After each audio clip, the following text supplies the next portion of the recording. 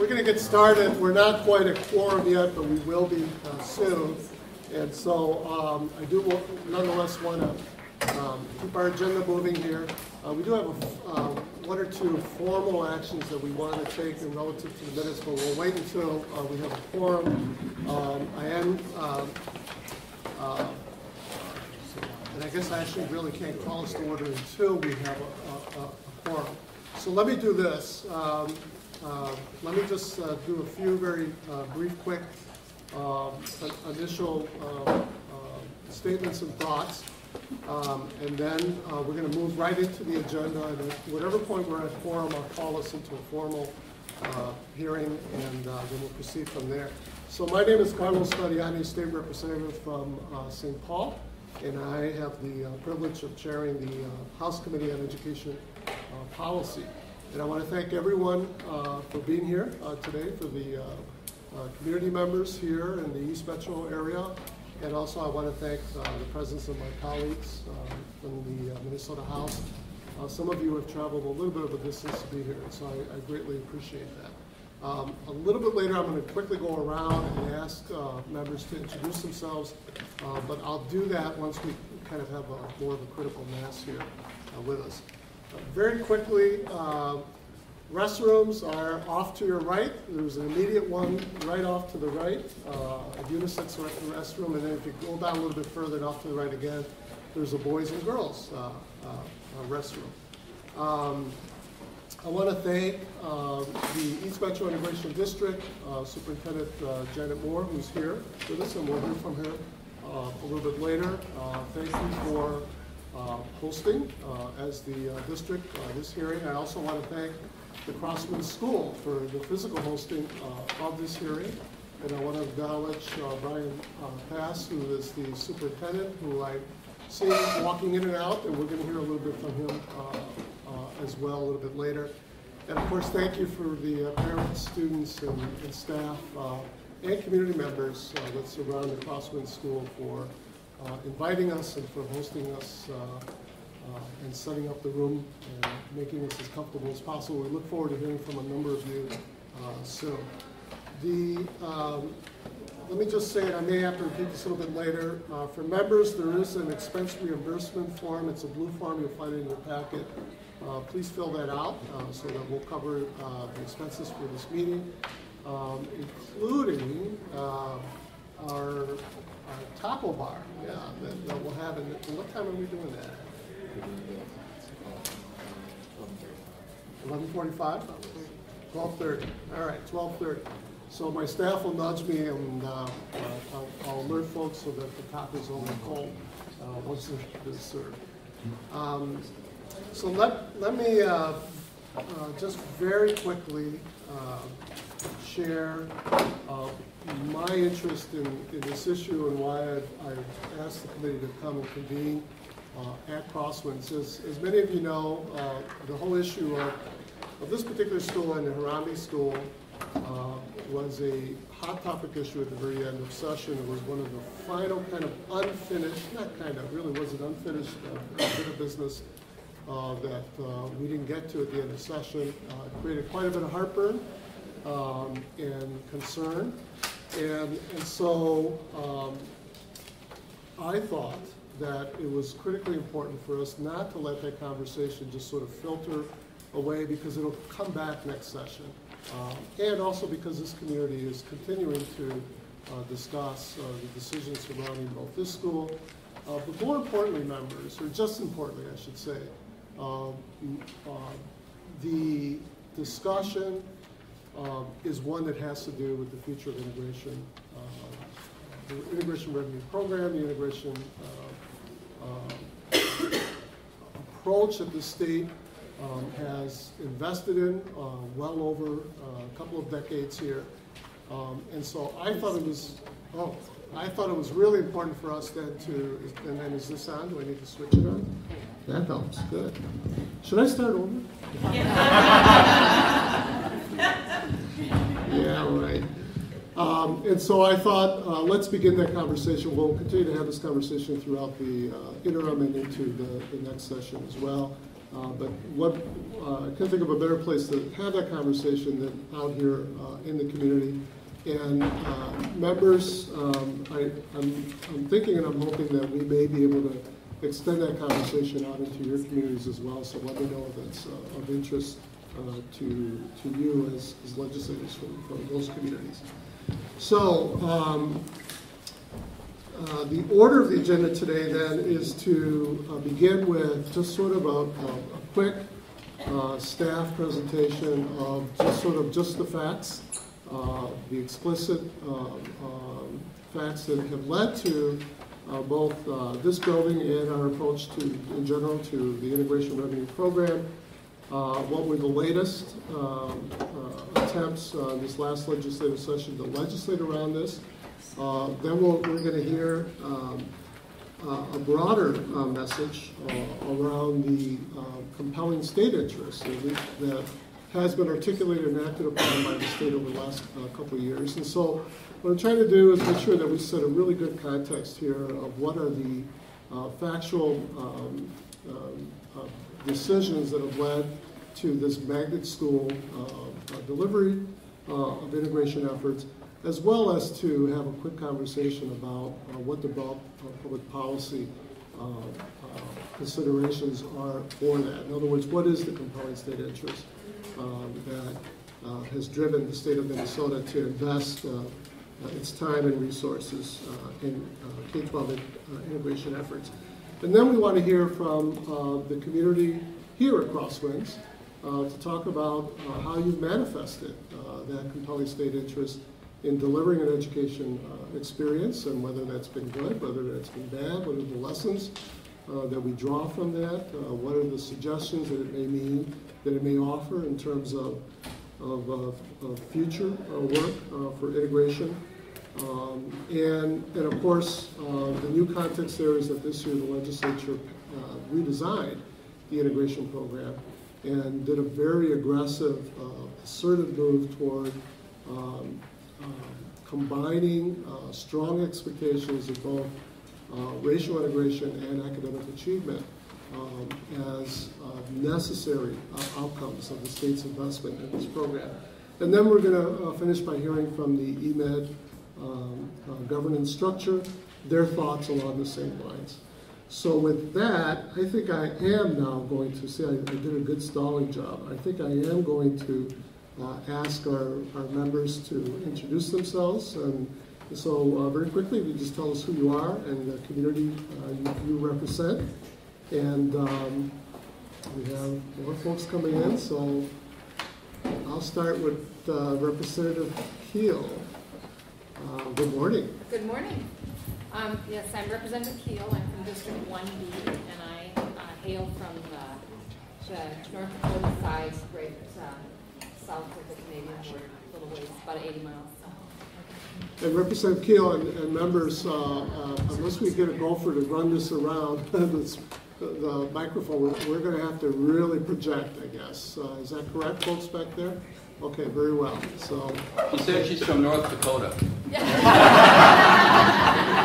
That is actually what she said. She's bringing the oil money with her. Yes. Do we want to pass the mic around? Actually, that if you would help us with that, Eric, that'd be wonderful. Okay. So I have to do it. Sure, why not? Clarify. Round two? Clarify that you're not in North Dakota. So. Okay, yeah, I will do that. Hi, I'm Deb Keel. I'm from District 1B, which is just south of the Canadian border and on the North Dakota border is what I said. But I am east of North Dakota, this is correct. I represent Polk, Red Lake, and most of Pennington counties. So, thank you.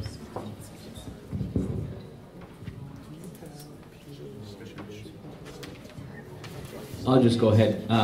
I'm Representative Krisha, and the district I represent is Central Minnesota 9B, Morrison and Todd County, Little Falls. If you've been through Royalton, you know where Treasure City is. That's my area.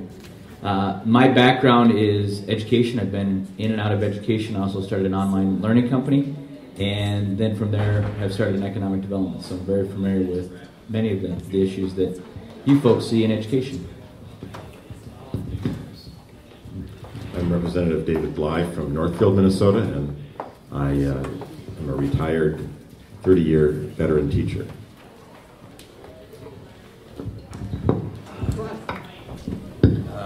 My name is Ado Shuni. I am DFL Research Consultant in the House for Education. I'm Tim Strom. I'm a staff person with House Research. Jody Withers, Research for Republican Caucus. Sandra Erickson, and I represent East Central Minnesota. So when you travel to Lake Mille Lacs, you're traveling right through the heart of my district. I too am a retired high school English teacher. I'm Jim Mullendy. I'm the Committee Legislative Assistant for the Education Policy Committee. And you'll hear from me again in a few minutes. Shannon Patrick, Committee Administrator. I'm Kathy Breinert, and I represent Mankato in the House, and I was a school board member for 12 years before I was a legislator, so I've spent a lot of time in schools, and issues of diversity are very near and dear to my heart and my community, so I look forward to the day. Lisa Larson, House Research staff. Representative Peter Fisher, represent communities of Maplewood, Oak, parts of White Bear Lake, Birchwood, Montemedi, and Willarney. Harambee is my district. My background a little bit, I currently work at a homeless youth shelter in North Minneapolis, serving youth between the ages of 16 to 21. So I see a lot of diversity issues on a regular basis. I'm Representative Jim Davney. I represent part of South Minneapolis in the Minnesota House and spent 17 years teaching middle school social studies. And I'm Representative Anna Wills, and I live in Apple Valley and represent Northern Apple Valley, Rosemount, and Coates. I'm Representative Dean Erdahl, represent 18A, which is Meeker County, one township in Wright County, and 3 townships in McLeod, including the city of Hutchinson. If you've gone to see the largest ball of twine made by one man in Darwin, you're in my district. And I was a high school, middle school teacher for 35 years at New London Spicer. Currently co-chair with Secretary Ritchie, the Minnesota Civil War Commemoration Task Force, which brought me to Gettysburg last week, which led to poison ivy. Stay away. I'm Barbara Russo. I represent Arden Hills, Mounds View, Shoreview, and a small part of Spring Lake Park. I'm a retired high school science teacher and an engineer, and I do tutoring. I'm Mary Swatsky, and I represent 17B, which is Candioi County, and I reside in Wilmer. And I am presently a special education teacher at the Wilmer Middle School, 6th, 7th, and 8th grade students, where we have a high population of Somali students and Hispanic, Latino. And I drove through the ball of twine today to get here in the rain, and then GPS is very interesting to get here. And not poison ivy, but I received chiggers over the 4th of July weekend, so. Why don't we pass that mic back this way?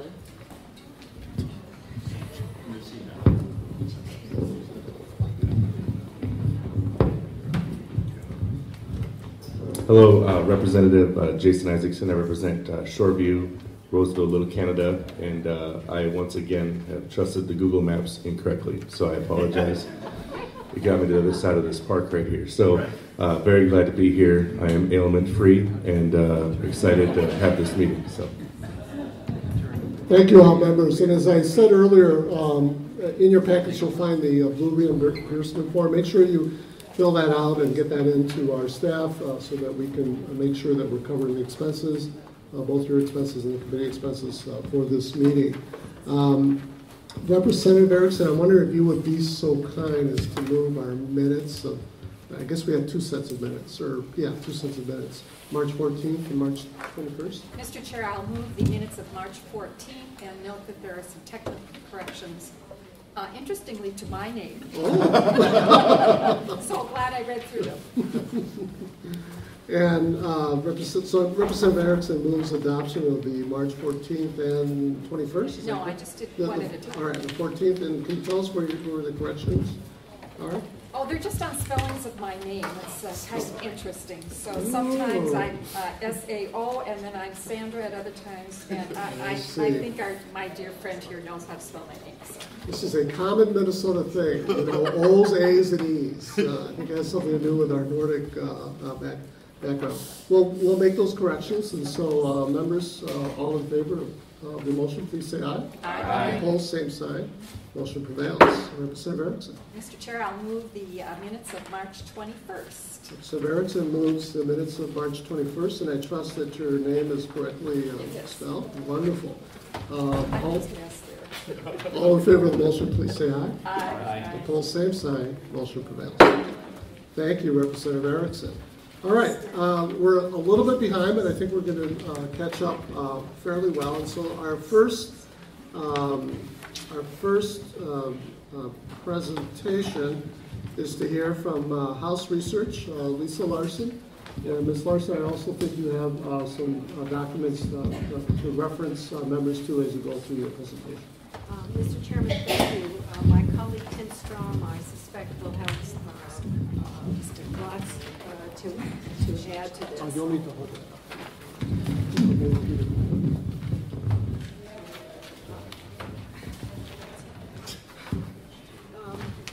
The point of this presentation is to talk very briefly about the process, the constitutional process to change the owner or the use of state bond finance property, since the Crosswinds Schools is a state bond finance property.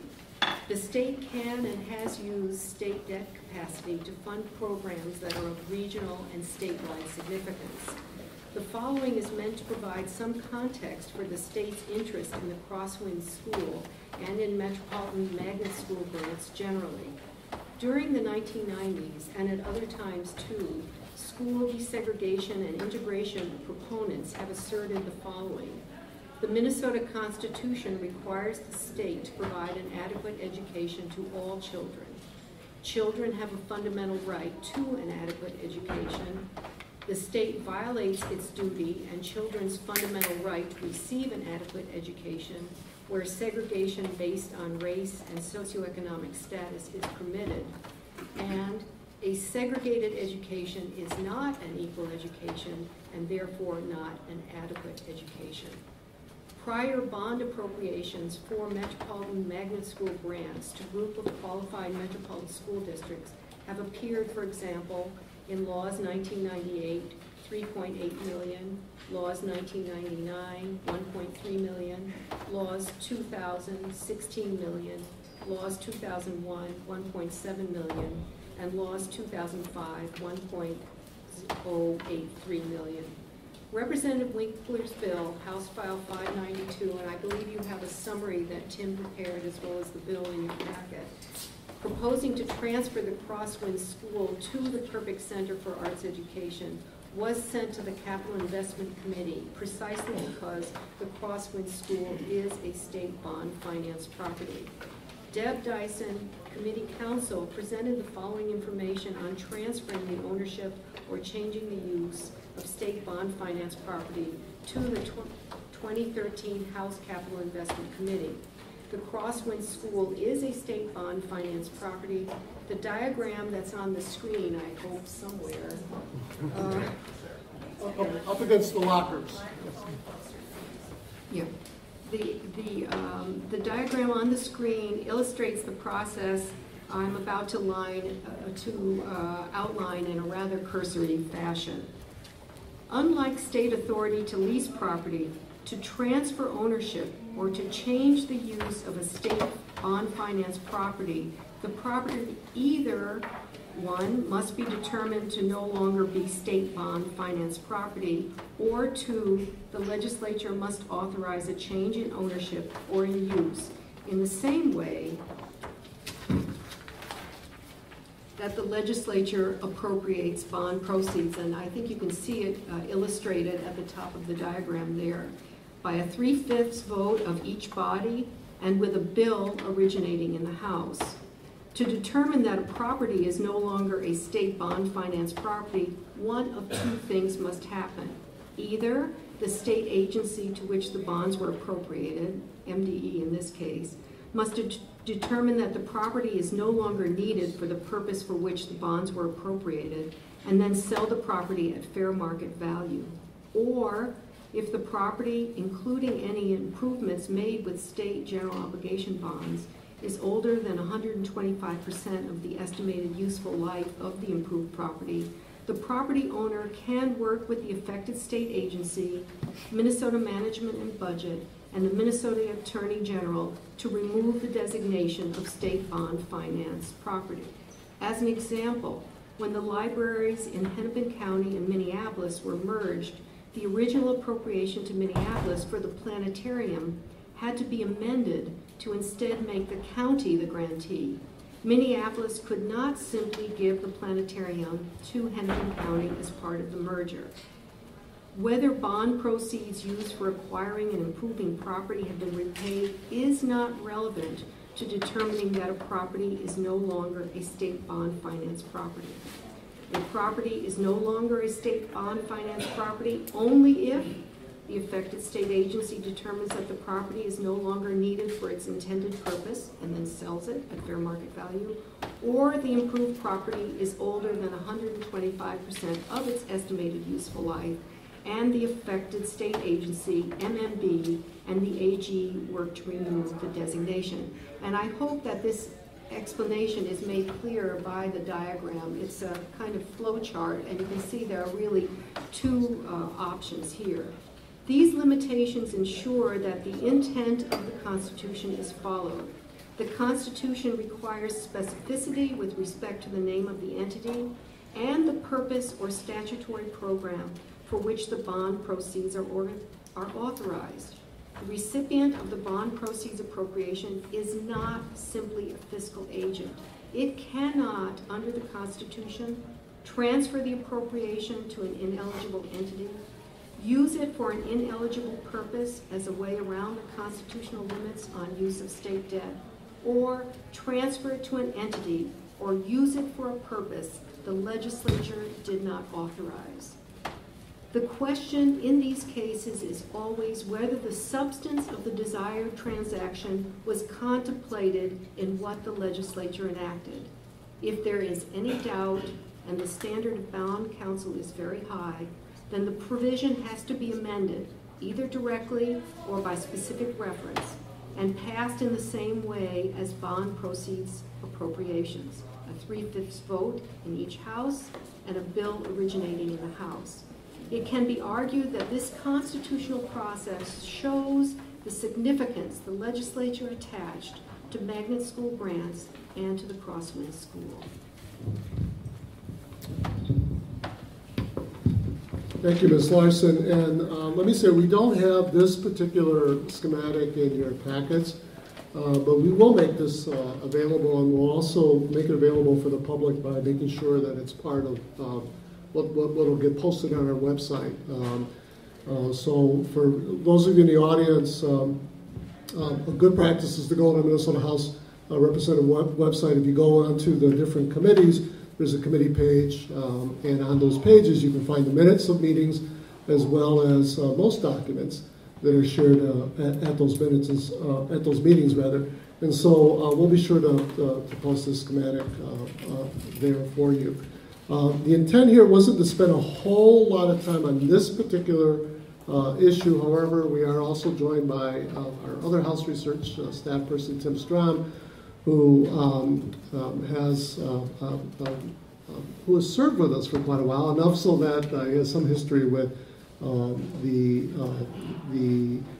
decisions relative to this particular property as well as ongoing integration revenue designs. And so at this point, I'll pause very quickly to see if there are any comments from committee members, and then I'm going to move on to our next testifier. Before I do that, I do want to acknowledge Representative Ryan Winkler has joined us. And Representative Winkler, your community you represent is all encompassed within St. Louis Park, is that correct? St. Louis Park, Golden Valley, part of Plymouth. All right, St. Louis Park, Golden Valley. A little bit of Plymouth. and part of Plymouth. So welcome. Thank you for being with us here today. Members, any questions or rather any thoughts? We don't really want to spend a whole lot of time with questions on this particular issue, but if there's anything of interest that you want to share, that anything that got triggered here for you, please. All right, very well. And if that gets triggered later, then we'll pick up your thoughts and questions at that point. So now I'm going to ask former Representative Myron Orfield, who is a professor of law at the University of Minnesota and a director of the Institute on Metropolitan Opportunity, to come forward and share his testimony with us in terms of the issue of compelling state interest relative to the Integration Revenue Program, of course of which within that compelling state interest, this particular building was established as a regional magnet school. And so, Mr. Orfield, if you can come forward, it'd be wonderful. And I think there's that mic should be there for you. Thank you. Can everybody hear me pretty well? Probably hold it closer. How about now? Can everybody hear me now? Okay. Thank you very much, Mr. Chairman, for the opportunity to testify today. I'm a law professor, so I'm going to talk a little bit about the law that relates to integration, and then a little bit about some of the demographics of the region and some of the situations in the metropolitan area, the growing racial segregation in the city schools, and in most of those schools of the fully developed suburbs.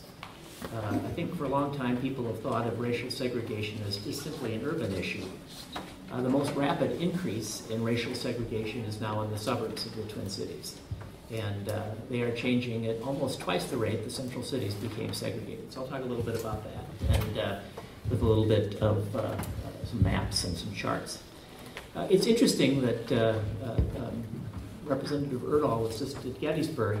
Minnesota's interest in integration really goes back to the Civil War. Minnesota was a very fiercely abolitionist state. And after the 14th Amendment was passed, we were the second state in the Union to forbid racial segregation in schools. We did it by statute in 1869. The Iowa Supreme Court declared segregation unconstitutional by the Supreme Court. We did it by the legislature, a Republican legislature, forbid racial segregation in our schools, and also withheld funds to schools that practice segregation. We were the first state in the country to do that. And it became a very big issue when the Congress passed Title VI of the 1964 Civil Rights Act. And if you look at the legislative testimony surrounding that, people harken back to Minnesota pioneering that practice. In 1896, the Supreme Court allowed segregated schools, saying separate but equal was all right, in Plessy versus Ferguson. In 1954, the Supreme Court overruled that decision in May of 1954, saying that racially segregated schools, intentionally racially segregated schools, were inherently unequal. That they dramatically decreased the educational access of non-white students, that they affected their ability to participate in the political process, in the armed forces, and that they were inherently unequal. The Supreme Court said in Brown versus Board of Education, racially segregated schools are inherently unequal, and they are likely to affect the hearts and minds of children in ways that will never be undone. After this, these cases were fairly clear in the South, where you had racially segregated statutes, Jim Crow segregation. Trying to find out what constituted de jure segregation in the North took a little while. It really wasn't until the early 70s, in a case called Keyes versus Denver School District, the Supreme Court outlined what de jure segregation meant. And the Supreme Court in Keyes, and later in the Dayton case, Dayton versus Brinkman and Columbus versus Pennock, the Supreme Court outlined a certain number of behaviors that constituted intentional racial segregation. The gerrymandering of school district boundaries, so the drawing of school boundaries in ways that created racial segregation, could give rise to a presumption of racial segregation. Transfer policies that allowed white children to avoid racially integrated schools disproportionately and go to whiter schools. This was evidence of intentional racial segregation. Segregated faculties, all the non-white teachers teaching in certain schools, and the schools where white children were being dominated by all white teachers. This could amount to intentional racial segregation. In Swan versus Charlotte Mecklenburg, the Supreme Court said the disproportionate building of affordable housing discrimination could constitute de jure school segregation, so that if a governmental entity was building disproportionately affordable housing, government subsidized affordable housing in ways that promoted segregation. If it was constructing new schools in edge districts, in white districts at the edge of metropolitan areas, this too could give rise to an inference of intentional racial segregation.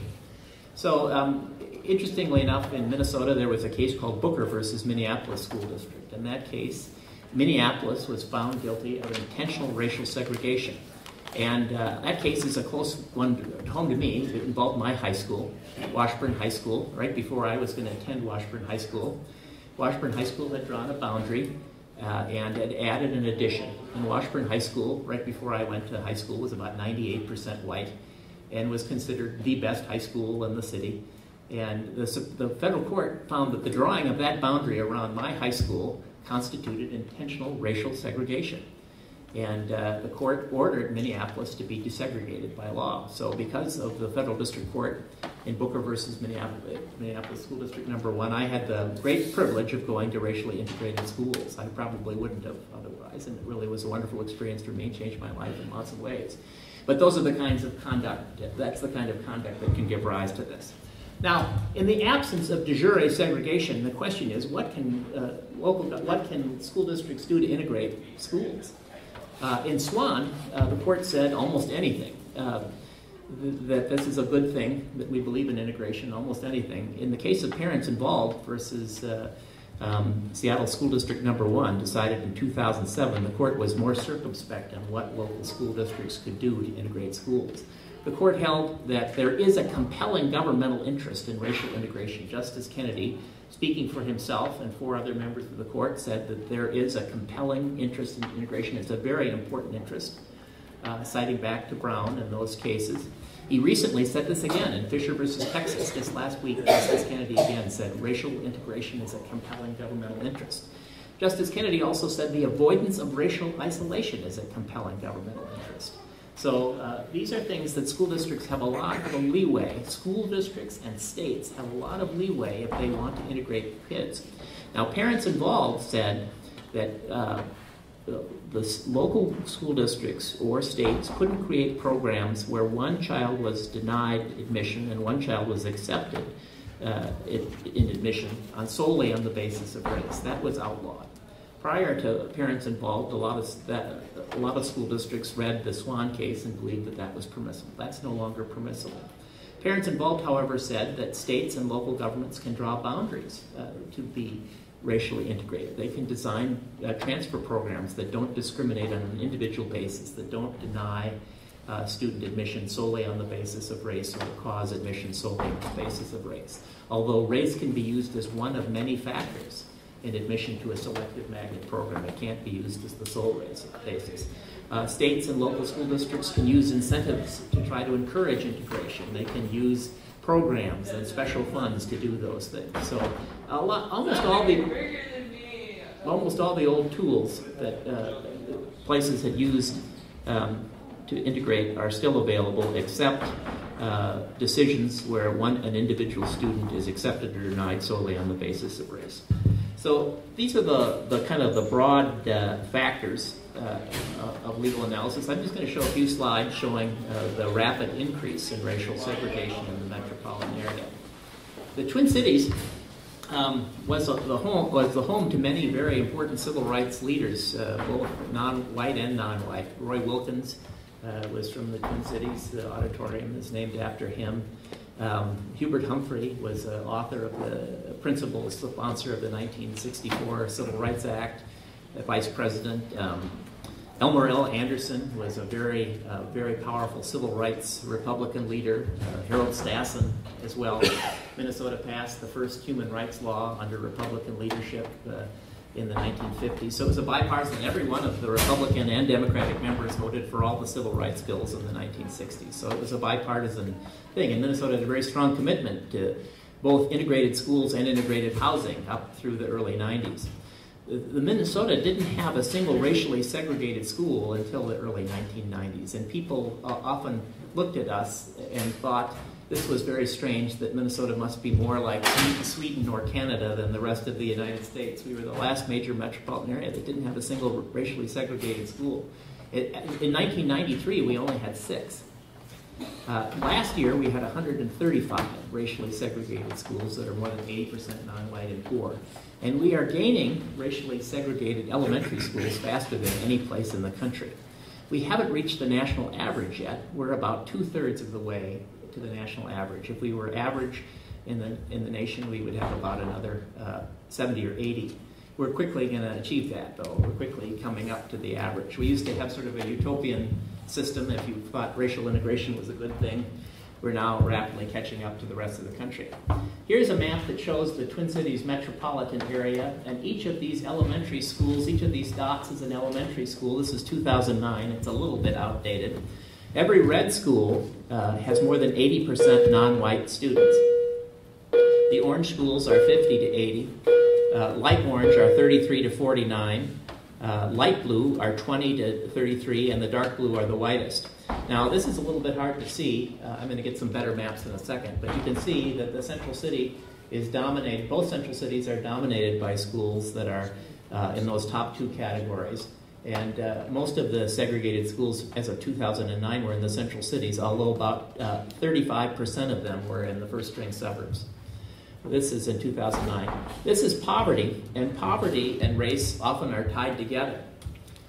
White poor children, by and large, in this metropolitan area and throughout the country go to middle-income schools. Non-white poor children, particularly Black and Latino poor children, go to overwhelmingly poor schools. And this is because of persistent residential discrimination in the housing market. Because of steering practices like steering, the way that real estate agents and rental agents treat non-white households and home buyers. Mortgage lending discrimination forms a big part in this. We have the largest disparity in mortgage lending discrimination in the United States. A Black family that earns $157,000 in this metropolitan area is less likely to qualify for a prime loan than a white family that earns $40,000. A disproportionate placement of affordable housing within the boundaries of segregated or integrated school attendance areas, exclusionary zoning, a variety of other issues, consistent discrimination against non-white citizens. So you can see that poverty and race tie together. When children go to high poverty schools, the evidence about educational effects is really powerfully clear. High poverty schools powerfully depress graduation rates. The Supreme Court recently, in the parents involved case, heard testimony from over 2,000, received briefs from over 2,000 scholars on the subject of integration. And there were 3 briefs that talked about the benefits of integration, 2 briefs that disputed those benefits, but no one disputed the fact that going to economically integrated schools is very important in terms of graduation rate, in terms of college attendance, in terms of later earnings, having a decent job, a middle-class job. These were all powerfully related to going to middle-income schools, racially integrated schools. Test scores, the experts did dispute how much test scores were affected by integration. This is a map that shows the change in the percentage of minority students. And the red schools are changing more than 25 points. And you can see that most of the big change is going on in the first-string suburbs. Most of the places that are becoming racially diverse are in the first-string suburbs. That's also true about becoming socially diverse. More than half of non-white families now live in the suburbs. If you look at non-white families that earn above the median income, 60% live in the suburbs. If you look at non-white married families with children, 75% live in the suburbs.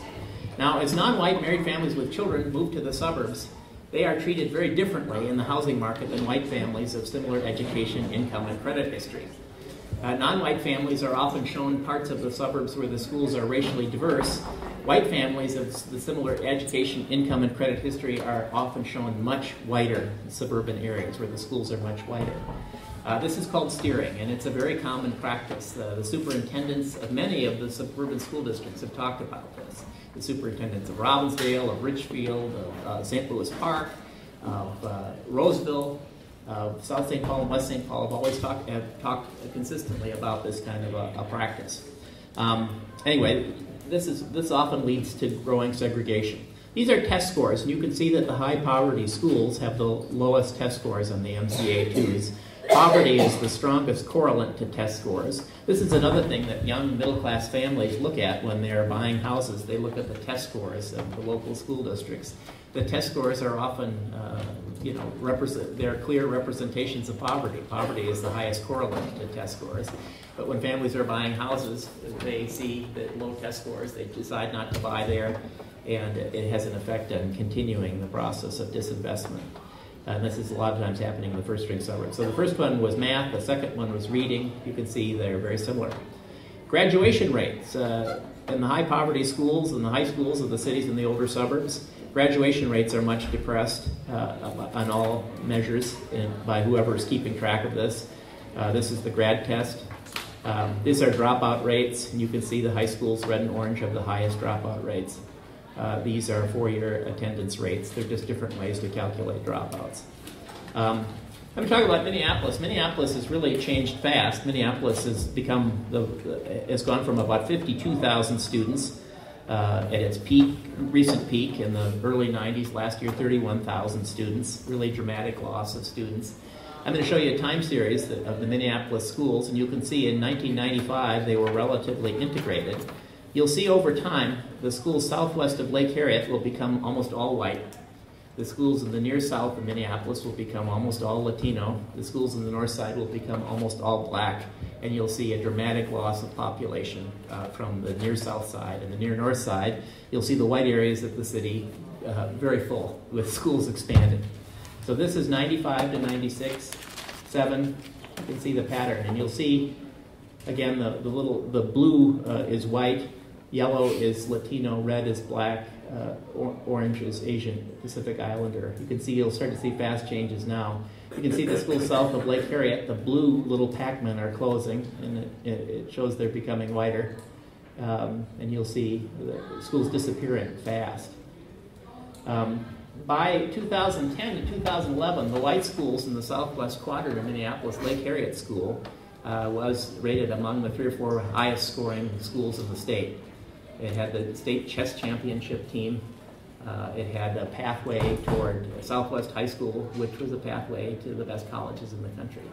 A few miles away, you had schools where the strongest career pathway was prison, and that particularly among young men in the most segregated schools. In the same school district a few miles away, some kids were on the way to Yale, and on the other side of the city, some kids were on the way to jail. And it was the same school system, the same curriculum, the same basic things. The difference was racial segregation and those challenges. You'll see free lunch as the white kids disappear from the racially integrated schools. You'll see the middle class kids disappear. As the kids of color disappear from the white schools south of Lake Harriet, scoring among the highest in the state, you'll see the poor kids disappear. So Minneapolis is coming back to what it was before the case. Well, here's the test scores, and these are the MCA tests. You'll see Lake Harriet and Burroughs School among the highest scoring elementary schools in the state, and you'll see a few miles away some of the lowest scoring schools. Residential segregation has greatly intensified in the Twin Cities. We used to be a place, again, like our schools. We didn't really have segregated schools. We really didn't have segregated neighborhoods. These are the patterns of segregation in 1980. You see 1990, 2000. This is a map that shows predominantly non-white neighborhoods in 1990. Those are red. The areas that are green are racially integrated between 20 and 60%. So this is 1990. This is 2000. So you see the areas of predominantly non-white status growing, racial isolation. You'll see integrated areas growing, involving many of the suburbs. This is 2005 to 2009. You see big parts of the suburbs are becoming integrated. And this is 2010, where you see a pattern of lots of the suburbs becoming racially integrated. I'm going to skip ahead with St. Paul and get to some of the suburbs so I don't take too much time. You get a former legislator who's a law professor. It's hard to keep him quiet. This is Osseo in the northern suburbs. This is the path that black families are moving to, particularly black middle-income families. And I'm going to show you the same time series about the schools that are changing there. This is 95, and you'll see really the rapid racial change in the Osseo School District. So Osseo is divided from east to west. It's, the west side is becoming more integrated. The east side is majority non-white. All the same things have happened in that school area with low test scores and low attainment. They're doing better than the schools in North Minneapolis, but not having the same access that they used to. Poverty, again, follows suit. Test scores, again. I'm going to look at the south. This is Richfield and Bloomington. You can see this movement. Richfield is a majority non-white school system. It's almost 80% non-white last year and poor. Bloomington is mostly non-white on the east side. The west side is more integrated. Poverty follows suit. And test scores. This is the northwest suburbs. Here's Roseville and North St. Paul, Maplewood, White Bear. You can see the trends changing there. Oops. This is the most recent year. And poverty. I just have one more set of slides and then I'll slow down. This is South St. Paul, West St. Paul.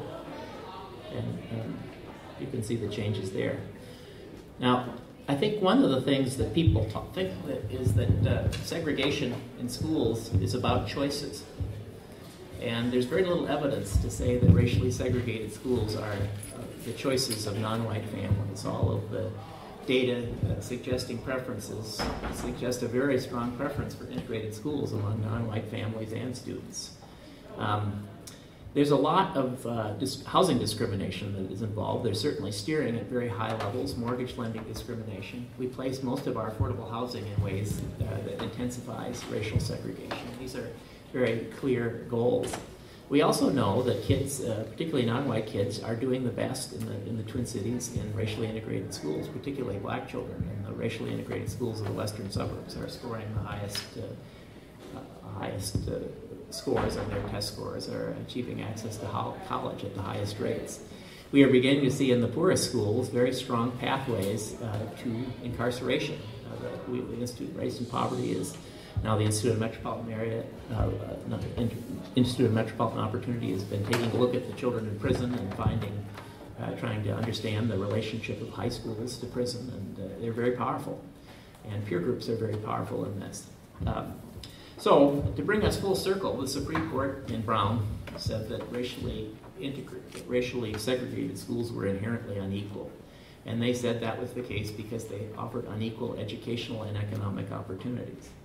That's certainly true in the Twin Cities. Racially segregated schools are unequal, and they offer inherently unequal access to education, higher education, and opportunities. They're growing very fast. Given the standards of discrimination, given the ideas that school boundaries and that racially segregative transfer programs may constitute intentional racial segregation still, we have a lot of questions that we should be asking. If we have an open enrollment system that predominantly allows white children to leave racially integrated settings to go to whiter settings, is this something that the Supreme Court has declared questionable in Keys, Dayton, and Columbus? We have now a great growth of racially segregated charter schools. These charter schools are exempted from Minnesota Rule 3535. It's one of the only places in the country where charter schools are specifically exempted from civil rights rules. Increasing percentage of them are single race. The Supreme Court in Swan said that when there are a disproportionate number of single race schools that are publicly sponsored, this creates a presumption of intentional racial segregation. We've had boundary controversies in a number of our school districts. Eden Prairie recently drew integrated boundaries, but many school districts have drawn segregated boundaries. Bloomington drew boundaries that had segregated impact just last year. The East Carver County School District has drawn school boundaries that have had segregative impact. The Washington County School District has drawn boundaries that have segregative impact. Minneapolis School District has drawn boundaries that have segregative impact. These are questions, I think, that bear examination. But nevertheless, I think the evidence is clear that racially integrated schools are good for kids of color. They're good for white kids. They're good for all kids. They help sponsor a sense of diversity and help us understand our future. One of the things that Justice Kennedy noted in the Fisher case, and that Justice O'Connor did in the Grutter and Gratz case, is that diversity is also a compelling governmental interest, and that going to diverse schools not only enriches the experience of non-white kids, but prepares white children for the racially diverse country and the racially diverse world that we are approaching. Last year, in May, on the anniversary of Brown, the New York Times announced that the majority of the children born that day and henceforth were non-white in the United States. And so we crossed that threshold. We are a multiracial society, whether we like it or not. And we have the option of whether we are going to move into our future together in a multiracial way, or whether we're going to move into our future separately with racially separate schools and economically separate schools. I think these are the challenges. So I apologize for talking too long, and I'd be happy to answer questions or go over the cases. Thank you. Thank you. I want to say Myron, but Mr. Orfield.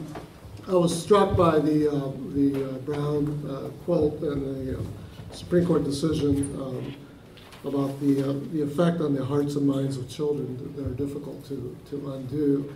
And I'm particularly struck by how perhaps even more relevant that is in a society that's even more multiracially diverse than in the 1950s.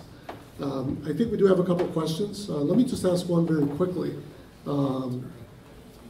Why isn't this just about poverty then?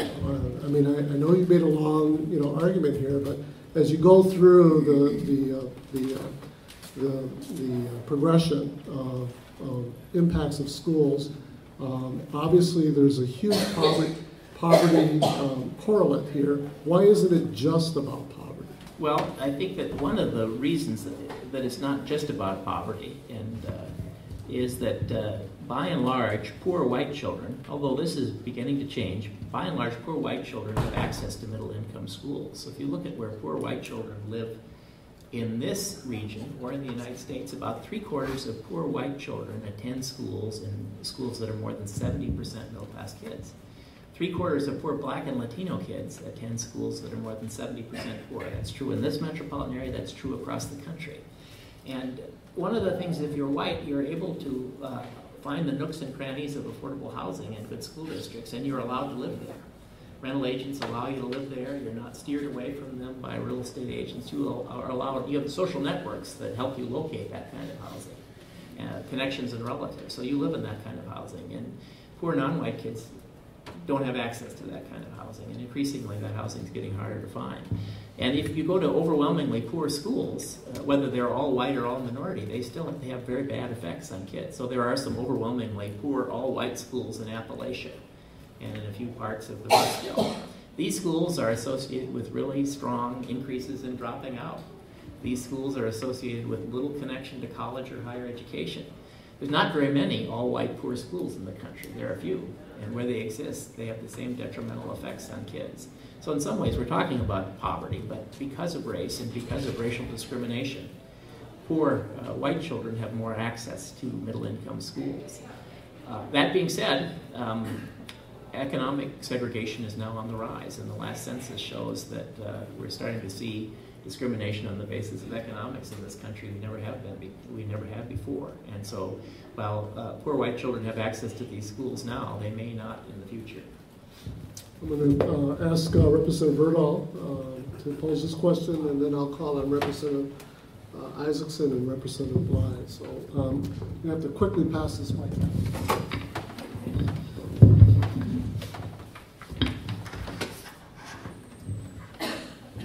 Okay. Thank you, Mr. Chairman and Representative Orfield. Once a representative, always a representative. Sure. You mentioned open enrollment and white students transferring, using that. I'm just wondering, is there much? How does open enrollment affect students of color? Do they use it as well? Going to more white schools? Yes, we did a report on this, and it's on our website at the Institute of Metropolitan Opportunity. We did a real in-depth analysis of it, and children of all races use open enrollment. It tends to favor kids whose parents have cars that can get them to the district. We have a system of open enrollment that kind of tries to balance that, called the Choice is Yours. And the Choice is Yours allows about 2,500 kids a year to use open enrollment, but the state provides transportation to equalize that. And so that program works reasonably well in terms of kids, low-income kids having a choice to go to higher income schools. But if they're dependent on their families, it's harder. And there's a pattern over time. If we looked at the pattern, we saw that increasingly, year after year, we saw kids leaving, for example, the St. Louis Park School District going to Minnetonka, leaving the Hopkins School District to go to Minnetonka, leaving the Eden Prairie School District to go to Minnetonka. Eden Prairie, East Carver County, St. Louis Park, Robbinsdale were racially diverse, and you see a large flow of white children using open enrollment to go to Minnetonka, which is a very white school district. You don't see kids of color using that for whatever reason. That's a good question to understand why that might be, but you see white kids using that open enrollment system to avoid going to integrated schools a lot and to go to whiter schools, another ring further out in the suburbs. Members, I do want to move rather quickly. We are behind, but we started behind. I do want to get the Crosswinds testimony in before we do our little break, and then we'll hear from the Harambee School after that. Representative Isaacs. Thank you, Mr. Chair. Thank you, Representative Orfield. Just a quick question. You had said that up until about 93, we were fairly integrated, then 93 on, and for those of us that are aware of the history there, can you explain to me what exactly was occurring around 1993 to see us go from such a good record of integration to what seems to be an increasingly poor record of integration? Well, a lot of things, with big dramatic changes, it's not one thing that happened. I think one issue was the region became a lot more racially diverse. In 1993, we were the second whitest region in the country, now we're the third, and we've had a big increase in diversity. And as places become more diverse, they often become more segregated. So that's a part of it. We also had a very strong integration rule that said that if schools were segregated within a district, or if there was segregative activity, the state would withhold funds. And so this rule, when it was applied, the school districts paid very close attention to this, and they stayed integrated. We also had a very strong metropolitan housing rule. So for about 20 years, we were building most of our affordable housing in the whitest part of suburbia in the Twin Cities. So from 1970 till about the early 90s, we built 3/4 of all our subsidized housing in the whitest part of the suburbs. And those three things made a huge difference, being very white, having a very strong civil rights rule, and having a very strong housing rule. We abandoned the housing rule in the 80s completely.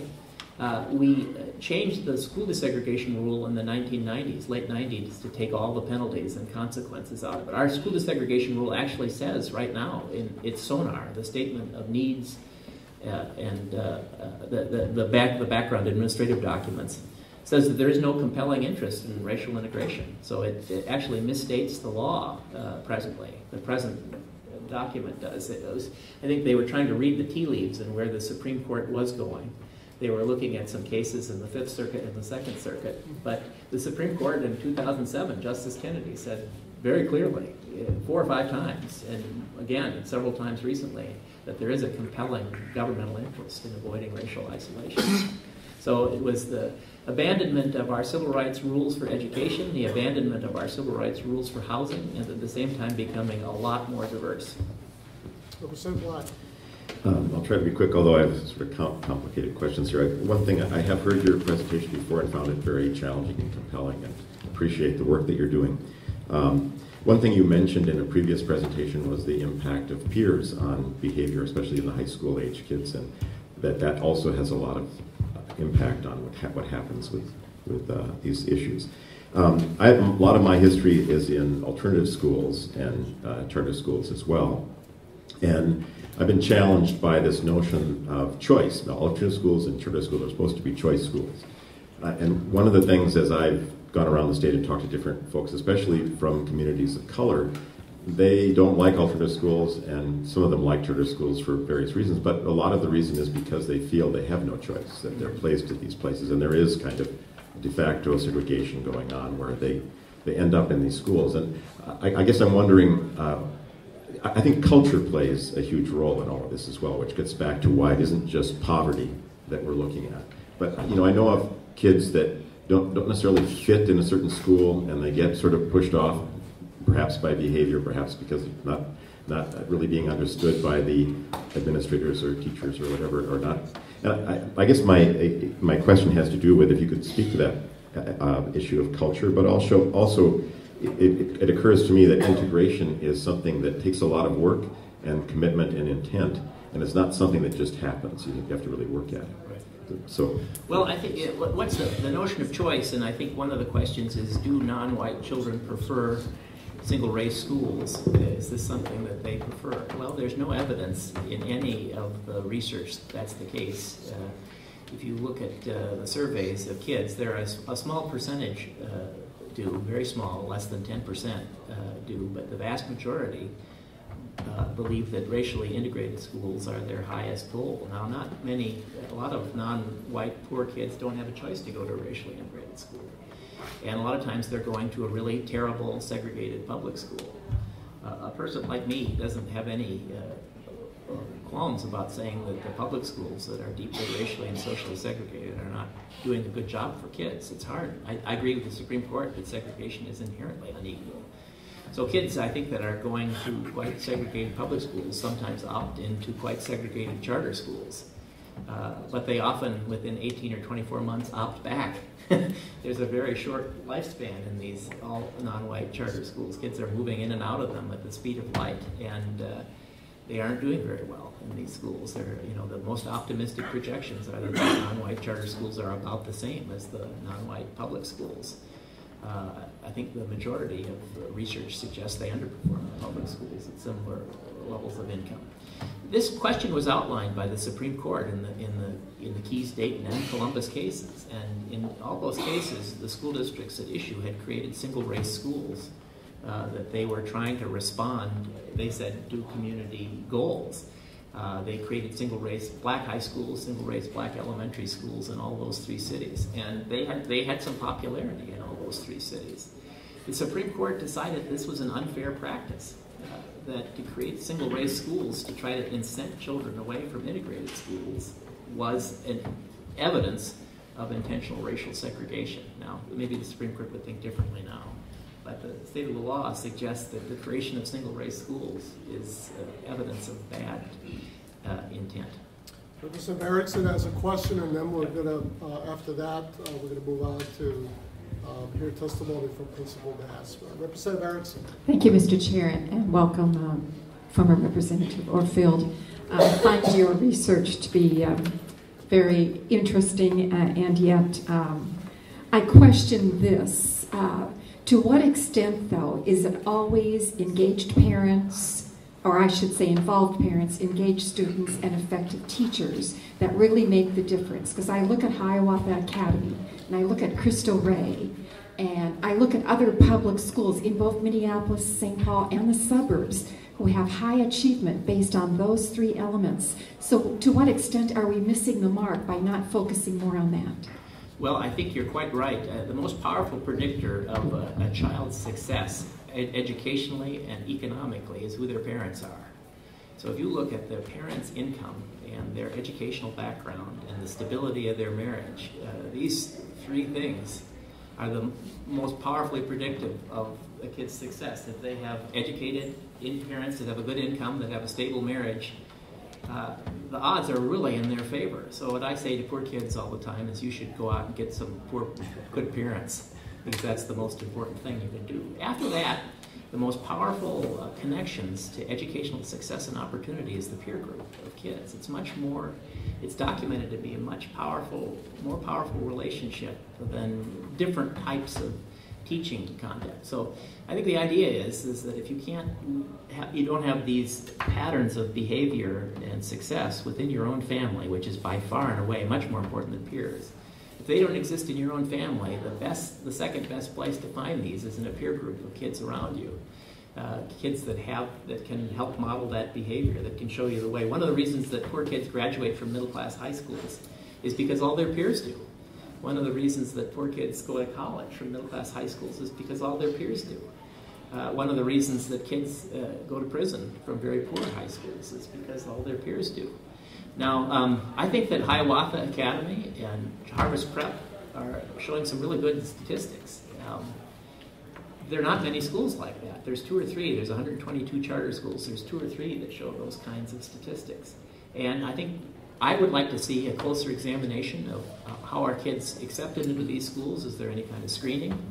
Is there any kind of, you know, are all kids admitted? Is it the same? Are they the same kids? Because if you're picking highly motivated kids from highly motivated families, you're going to have different results. Now, I'm not saying that that's the case. I don't know the answer, but I think it bears some pretty close examination. But there's 122 charter schools. There's 3 or 4 really high-scoring ones.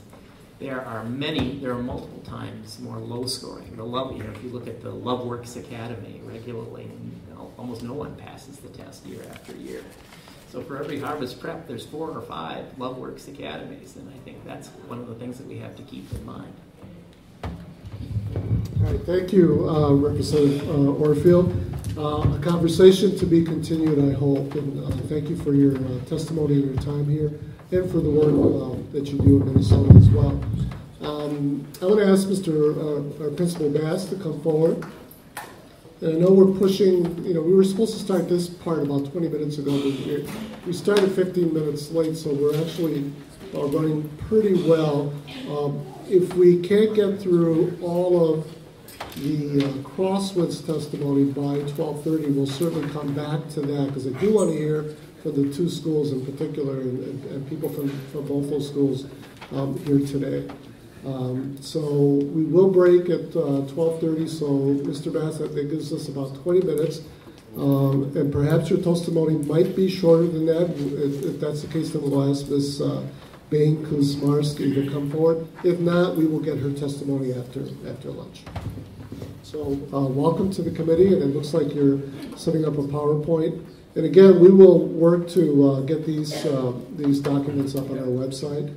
And so if you do have a PowerPoint in your presentation, if you can share it with staff and with Jamel here, then we can readily do that. So welcome to the committee. Please state your name for the record and give us your testimony. All right. Good morning, Mr. Chair and members. My name is Bryan Bass, Crosswinds Principal.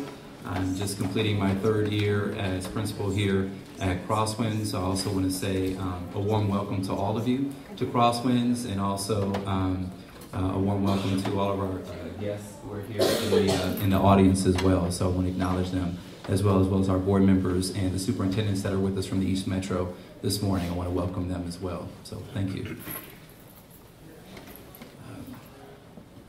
So I've been asked to try to provide a program overview for Crosswinds in the context of this integration conversation that we're having today. So I'm excited to do that. I'm actually honored to do that. In starting off, I was given a letter this morning that was actually addressed to Representative Mariani by one of our middle school math teachers here at Crosswinds, and I think it speaks to what the legacy of Crosswinds has meant to both our students and our staff as it relates to integration. I'd like to start with that and then go through some of the program features here at Crosswinds, and then talk a little bit about the results of our efforts, and then if there are any specific questions that you have for me before we turn it over to our parent and student presenters this morning. So, dear Representative Mariani, I am writing to advocate for the proposition that Perpich takes over governance of Crosswinds. The death of Crosswinds over the past 2 years has felt, as a teacher here, like an elongated eulogy, but with no death. Our students have been earnest in trying to keep the school alive through the arts and the cross-cultural vibrance that Crosswinds generates. Without intentional integration, akin to a school-based immersion program, cross-cultural skills remain stagnant, and students regress, surrounding themselves with people that look like them, talk like them, and maybe think like them. Ask a Crosswinds student which friends he keeps, and he'll name 3 or more different cultures. Without intentional integration, we as a people are unchallenged, homogeneous, and frankly, boring.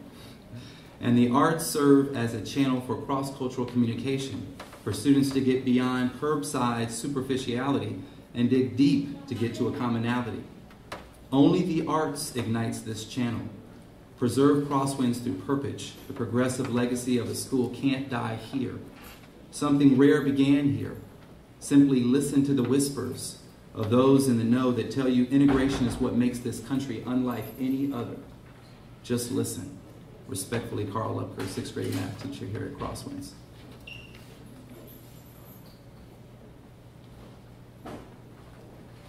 The mission and vision of Crosswinds is to provide volunteer integration opportunities for middle school students from urban and suburban communities to enhance achievement and experience diversity in a year-round education program. Additionally, we seek a diverse educational environment where each student's special talents, gifts, and needs are recognized as a way to develop a community of responsible citizens.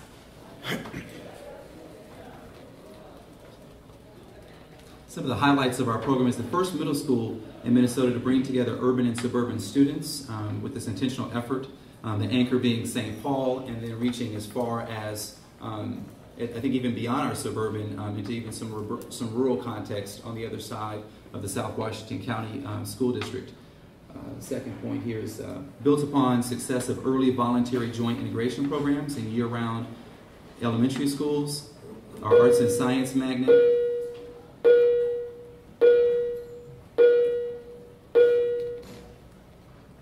Our arts and science magnet focus provides exciting and rigorous educational opportunities.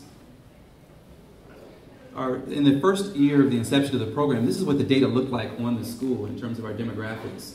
72% urban students, 28% suburban, 52% students of color, and 50% students on free and reduced lunch. So this is shortly after the slide, I think, that celebrated some of our strongest integration efforts across the state.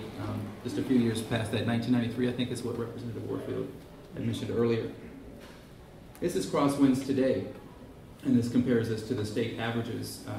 50% students of color, 23% who receive special education services, so we're slightly overrepresented with students who receive special education services. Students who qualify for free or reduced meals, again, we're 49% there. And then students who receive English language learner services, 12%, just slightly larger than the state average there as well. So our program features, what I think in some of the questions that you all asked earlier, I think what is special and significant about bringing students together in an integrated learning environment? And I think there's two kind of pieces here that are the legacy that I hope you all walk away with in terms of our presentation about here in EMID, is that we have to have a rigorous educational learning program for our students. They have to have access to highly effective teachers that understand how to meet them where they're at and to accelerate their learning towards benchmarks in a way that builds off of the assets that they bring to school from the different cultural backgrounds of our students. And so that's one key feature. And so the other point here is that many schools will, I think we're hearing now, say that they have become more integrated and they have become more diverse. And we argue that simply having greater representation of students of color doesn't make you authentically integrated. It's the way that those students interact. It's the testimony in Mr. Lupker's letter earlier about the way in which the students are intentionally designed to interact with each other through the curriculum. And so I want to make sure that those points were made here in the presentation. So we do offer the IB, the International Baccalaureate Middle Years Program, an integrated arts program. We have a rich rich opportunities for outdoor learning. I'm not sure if when you drove up, you took a step back. I certainly did when I first drove up to Crosswinds, because this is an outstanding piece of property. We sit on 28 acres, and almost all of the ecosystems in Minnesota are represented on our campus, and our students are absolutely immersed and study those different ecosystems through our environmental science curriculum here at Crosswinds. Our facility, as you see, is designed for interdisciplinary, open, project-based learning, and then we do have an intentional emphasis on intercultural and international mindedness. We utilize professional artists and scientists for both curriculum design and instruction. We have recently implemented the Advancement via Individual Termination program, the AVID program, the College and Career Readiness System that many schools are implementing across the state. And then technology is integrated throughout the curriculum. Crosswinds has received in the arts some outstanding acknowledgments and accomplishments in the area of orchestra. I've included that here in this slide. We have, for 7 consecutive years, earned ratings of superior or above from all of the judges. And we're very proud of that. And this was the 4th time that we've received the ranking of superior with distinction. So we're very proud of the accomplishments of our students. We have integrated themes around intercultural awareness and international mindedness throughout the arts. This production of The Wiz was one example of that that was featured 2 years ago.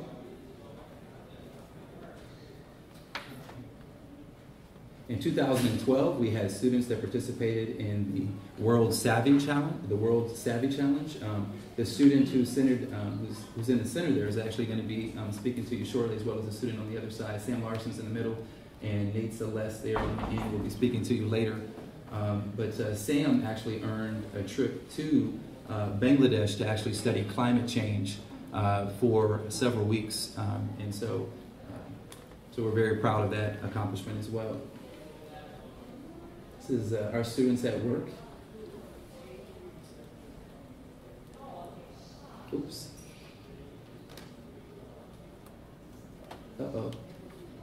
Our data, this is the slide that has the data on our student achievement as it relates to the Northwest Evaluation Association, or the MAP, the Measures of Academic Progress. And I apologize for this. And the presentation will be provided to you, so that it will have the data. But in 2011, 2012, 63% of the students, all students at Crosswinds, when we average all students together, met or exceeded the proficiency target for measures of academic progress in their respective grade level. In reading, 65% of the students met or exceeded the national average for proficiency in their respective grade levels. The remarkable thing is that many students choose Crosswinds after having been unsuccessful in some of the larger school experiences, oftentimes being multiple years behind in grade level proficiency. And we're proud to celebrate that nearly 95% of our 10th grade students that moved on last year from Crosswinds were proficient at grade level in reading and writing, which is remarkable, considering that they're coming multiple grade levels behind when they enter our system. So you've done the work of fostering relationships across cultures, and you've given them access to a curriculum that accelerates their learning from where they're at towards the benchmarks that are there on the state assessments. So very, very, very proud of that accomplishment. Here's some additional awards that Crosswinds has earned, and I'll just let you read those. I'm not sure if the folks in the back can see them very well, so maybe I should read them. The Minnesota Alliance with Youth Lieutenant Governor's Red Wagon Award, the Crosswinds SOAR Scholars for improving student academic outcomes, engaging youth in service, St. Paul Rotary Club Outstanding Accomplishments, Performing Arts Consultants, the Big Apple Classic Grand Champion, that was for our orchestra program, and the Performing Arts Consultant for a day, Chicago, Illinois, where our students earned gold rating both our band program and our orchestra program. These are the additional partnerships that we have. I definitely will not read that long list. And that's I really wanted to be brief and provided time for you to ask questions if there were some specific points that you wanted addressed. Yes, please. And I'll ask one very quickly, and then Representative Erdahl. So earlier you said that the mere fact that there's greater representation of different students by race and culture in a school does not necessarily mean that it's integrated. And then you offered up an interpretation from Crosswinds about what that is, and you said that it's about how the school is intentionally designed for students to interact through the curriculum. I wonder if maybe you can expound on that a little bit. Obviously, for much of our nation's history, we've tended to do the head counting, aspect of integration. Why is it important to go beyond that? Why is it important to be intentional about designing interactions and doing that through curriculum, and I assume through pedagogical practices as well? Right. Tony Wagner, in Creating Innovators and the Global Achievement Gap, is a leading educational researcher, talks about students, if they're going to be prepared for the 21st century, some of these skills are going to be contingent upon their ability to exercise global citizenship skills. And so if students aren't able to interact and create meaning from each other, then they're going to be challenged when they come into the real world workplace, because it is global, it is flat, and they are going to be working with folks from across the world to solve the issues that we confront as a nation and as a world. And so what that looks like, specifically through the IB Middle Years program, is that students engage in a unit of study where they're formulating questions that they will then answer by the end of the unit in a real world issue, in a real world way. So they're taking the content standards that Minnesota has prioritized and said, these are the standards that every student should achieve. And then they've said, so how does this relate to the real world? And we're unpacking that curriculum in a real world context for our students that builds from the assets they bring from their cultural perspective. And those are celebrated and acknowledged in their classes. Is that? I'm sorry, Representative Erdal. Thank you, Mr. Chairman. And Mr. Bass, just a real quick question. I'm not sure if that's still on. Sorry. Just a real quick question. What is your enrollment here, and what is your average class size? The enrollment when I started 3 years ago was 450 students. The average class size ranged from 22 to 25, so we do have a smaller class size. With the extended conversation on the closing of the school, we currently sit at about 330 students, and our average class size is 20 today, as we've lost a number of students even in the school year because of the threat of school closing. A number of families have left us because they're very concerned about transition. Again, a number of our students come to Crosswinds looking for a safe learning environment, and with the threat of that being pulled, families were quickly doing research and trying to find other alternatives so that they could expedite when that transition came, because for some of our students, they become focused on the transition and not on their education. And so some parents made some decisions that were best for their families to move their students early. Are there other questions from committee members?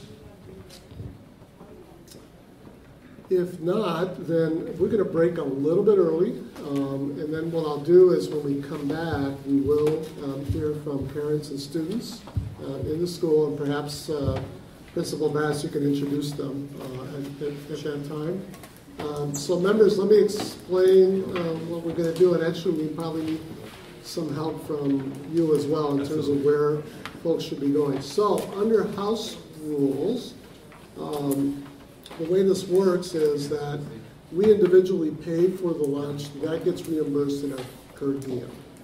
And take it you've got someone that can collect that from members. I think we can provide refreshments at a small level. I don't know if we've done that or not. And so perhaps you can just explain to members where to go and who to see. And then we'll aim to be back here at about, so very short, about 1:45, and that'll give us about 5 minutes to settle in, and then we'll start in again with the testimony. So Mr. Bass, if you can just explain where we're going and how we're doing this. Sure. So the cost is $875, and you can hand that off to me, and then I will pass that to the appropriate person. What we'll do is there is a buffet, there's a taco bar here in this room that Mr. Celeste just opened for us, and then there is seating over here on this side. So if you want to come in and grab your plate, and then you can come back around, and there are tables there for you to eat. Also restrooms, if you need to use the restroom, you'll just come out and turn to your right, and there are restrooms down the hallway there. So thank you. Enjoy your lunch. All right, thank you. So members will move relatively quickly, and we'll be back here in about 15, 20 minutes. So until then, we're recessed.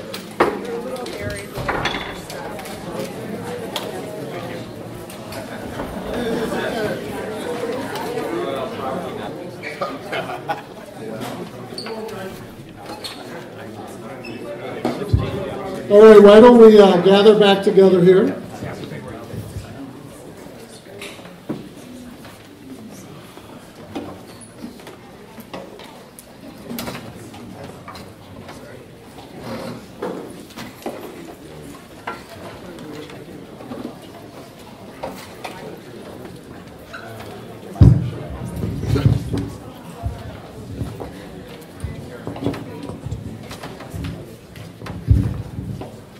Thank you. I really appreciate being able to move you along quickly. So I appreciate your diligence, members, and quickly grabbing your lunch, eating it, and sharing with one another.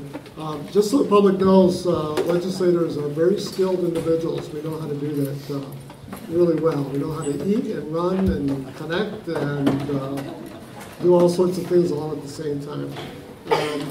So thank you all for reconvening quickly in the audience as well. So the next part of today's testimony will involve hearing from parents and students from the Crosswinds School.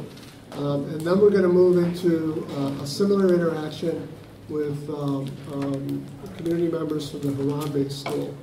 And Principal Bass, I'm going to have you basically direct this portion of the testimony. We'll try to have some time for some questions. We won't do super long questions, but 2 or 3 questions, and then we'll move on to the next group as well. So Principal Bass. Sure, we have 2 parents. Our first parent is Tami Bayne-Kuczmarski. Next we have Kelly DeBrine. And then we have 3 students from your right to left, Sam Larson, 10th grade student, Nate Celeste, 10th grade student, and Juan Jimenez, 10th grade student, who is an international exchange student from Colombia, who's with us this morning. All right. Wonderful. Welcome to the committee. Please state your name for the record. That's just sort of our so you all know when you start out. You state your name, and that gets we record that in our reports and our recordings here, and then offer your testimony. So thank you. Thank you. Good afternoon, Mr. Chair and committee members. My name is Tami Bayne-Kuczmarski. My formative school years were in the late 60s and early 80s. The first 6 years of my life were experienced through military schooling, as my father was in the Air Force. Those experiences were in Wisconsin and Illinois. Integration at the military schools I was privileged to attend was never an issue. Then my family moved to Minnesota in 1974. I went from a melting pot of cultures and nationalities to be one of the 2 persons of color in my new elementary school, which had just opened up. I quickly learned that Minnesota nice wasn't always really nice. It started with the assumption my new teacher made by asking if I needed help after I had so quickly finished all my placement testing in what seemed to him to be an impossible speed for someone of color from down south. Junior high brought more kids of color to the neighborhood school through busing. This was the solution to diversity in St. Paul at the time. The only problem is many of the students who were bused across from town would have rather remained in their neighborhood school. As a result, a large amount of these students were disruptive in the classroom and exhibited violence towards others who were not bused in, but of their same race. This is not the model of integration we want to replicate.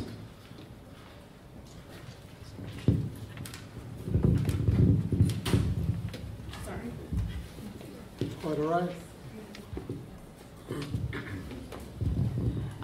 My daughter is now at Crosswinds. My formative years in high school were a bit better. I have to say in junior high there were times because of the bullying I wouldn't go to the last day of school. My parents sent me to school to participate in school, and to learn, and other students weren't necessarily there for those reasons. My daughter has been at Crosswinds and has experienced a lot of cross-cultural incentives that she probably would not have experienced had she attended the neighborhood school or through the school lottery system. And this has been invaluable in watching my daughter develop. I encourage you to really look at this program. I think it's a model program. I think it's one that nurtures growth through students. My daughter's Megan has been here since 7th grade. She's now in 10th grade. And so that's where the school stops. But this is important enough to me to ask that you keep the school open so other kids have this as a choice. We live in a neighborhood that is kind of diverse, but the majority of our neighbors, and it's a St. Paul neighborhood, and the section we've chosen is pretty affluent, but most of the parents there do not send their kids to neighborhood schools. They either send them out of district, or with school choice, they're not the direct neighborhood school. There have been some changes in St. Paul now, where lines have been divided, and it looks like it's going to be the same situation that I grew up with. And so keeping this as an option for kids that don't fit that model, that don't want to be bullied, that need the safety piece, which my daughter has been able to have at the school, has been my ultimate goal. Not only the safety, but the art piece. And through art, my daughter has tried different modes of art, be it band or theater. And from that, her outside curricular activities have excelled as well, because she carries on the legacy of art through her dance. So I thank you for your time. Thank you, ma'am. But I'm wondering very quickly, I want to go back to something that I had asked Principal Bass earlier, because I was struck by your comment earlier about your first experience as a student in what is a, quote, bad integration plan. Mr. Bass said that part of the power of the design here is that there's an intentionality to the interaction of students. Was that missing or lacking in your experience when you were experiencing an integrated busing situation, that there was not an intentional effort to have students interact with one another across race and culture? I think probably the hardest part was the students that were bused in. There were a few of us minorities that lived in the area. The students that were bused in were taken from their home district, where they would have rather been. I'm not sure how the politics came into play there, but you could tell they weren't there necessarily to contribute positively. And that's unfortunate, because that's their education as well. So the issue of choice, those students and parents were not actively choosing that particular learning environment. That's the feeling I got. Thank you. Thank you for your testimony. Thank you. And Ms. DeVine, is that correct? Kelly DeBrine. DeBrine. Welcome. Thank you. Thank you for the opportunity to address this committee. I just want to share a little bit of my background. I went through the Little Rock Public School systems between 1975 and 1983, and I graduated from Little Rock Central High 26 years after the 9 black students had been turned away and the schools were closed and all of that turmoil. In my junior year, 60 Minutes came to do a piece on the school to show how much progress we had made, and there was a lot of collective amnesia at the time, and that's something that I think that I'm afraid of now, is that we're having a lot of collective amnesia about the need for integration as one of the ways that we can build community amongst the different communities that we have in our state. I found Crosswinds by accident, and I want to tell you, I think, what are the valuable things that they do here that would extend into policy as far as integration moving forward in the state of Minnesota. I come from District 833, and in February, I think probably you all might be aware, there was a an event where some student at Eastridge had read a controversial poem over the intercom during Black History Month. And I think that that's an example of the kind of community fear and outrage and disruption that happens when you don't have intentional ways of building community and providing cultural context for the students that you are educating in your schools. So I thought that was a very unfortunate and a thing that happened in my home district, but I chose to send my kids to Crosswinds because there wasn't a whole lot of diversity, acceptance of cultural differences. I mean, one of the T-shirts that my son wore at the elementary school was "Be nice because it's right." So slogans don't get you to that deep engagement and that relationship building. I think Crosswinds, through the arts and the sciences curriculum, they bring the kids' cultural context into everything that they're doing. And that has enriched my children immensely. And I would love for the state to consider policies that strengthen the requirements for how you deliver an integrated an education to an integrated population. I was bused in 1975 out of my home district out of my neighborhood into a school that was majority African American, and I appreciated that experience because I was of the majority, I guess, and my experience was that I got respect and I was treated well. But that was 2 years into the busing, and it was 2 years after learning that you can't just throw them into a school. There was more happening after they had started the experiment with busing. So, I mean, I think integration is more about extending the community, providing cultural context, and Crosswinds has done that really well here through the arts, and I think the arts are part of a crucial part of it because there are so many ways that you can draw kids out into understanding each other's experiences. And so, when we were presented with the opportunity to be governed differently through a state agency, I thought the Purpose Center was probably the best scenario because one of the challenges that we had was this sense of competition amongst the districts for the per pupil dollars. And so the governing board, unfortunately, was not able to shepherd the mission of integration for the students. When we entered the district in 2008-2009, the school was full. It was almost at 600 students.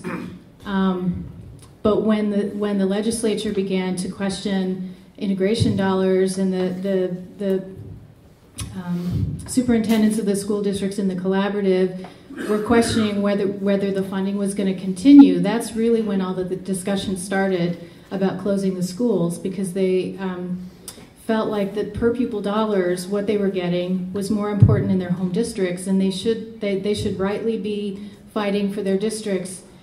But that's the problem with this governance model, and so I'm hoping that moving forward, integration efforts won't be left to individual districts to decide what they want to do. And hearing that testimony this morning from Mr. Orfield, Representative Orfield, it heartened me that we actually did used to have these conversations and that we used to be committed and believed in and requirements and rules that would alleviate some of the segregation that we have.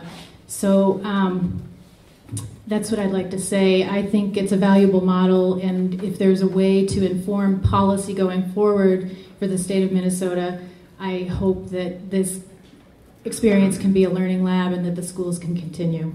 Thank you, Ms. DeBrine. We'll hear a little bit later about governance issues when we have a conversation with some of the EMID administrators. Bienvenido, qué bueno que está aquí con nosotros. Vamos a platicar solamente en español. Señor Jimenez, give him the mic. Give him the mic. Bienvenido. Muchas gracias. Why don't you give us your name and give us your testimony? My name is Juan Jimenez. I'm from Colombia and I'm an exchange student. And what I wanted to say here is that I go in Colombia to the third most expensive school in Colombia. I pay $2,000 a year to get the education that people get here almost for free. The education that Crosswinds offered is the same that I received in Colombia. I find this just amazing. I mean, when I got here, my expectations for an American school, I had never seen the Crosswind building or how I was going to be treated or the teachers. All I was based on was documentaries about bullying or movies. So my first expectation was go inside and find a metal detector. So the first day I got here, I didn't find a metal detector. I found a bunch of teachers just being grateful to students. You could interact with teachers here at Crosswinds. You can talk to them. They will talk to you like friends. They won't talk to you like an adult would talk to you. They respect you. They see a person in you, not only a student. And I think that's one of the greatest things this school has. Coming here to Crosswinds, I think, has changed my life. This is probably the best school I've ever attempted. And I expected to see a square school when I came here, but just looking at it from the outside, you can see there's ideas behind the building, behind the people that study here, that teach here. Ms. Romero, she's our teacher. She has never been one day out of school. She has, by now, like 10 weeks, only for sick days. And she's never failed one day to come to school, even when she's sick. She's personally my favorite teacher right now.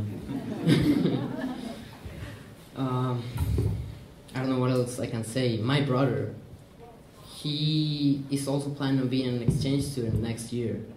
And honestly, he was supposed to come here. I don't know what he's gonna do now. I don't know what to say anymore. I mean, my host family brother, the family I live with, he goes to Simley High School in Inver Grove. I think I pass through that school every morning on my school bus.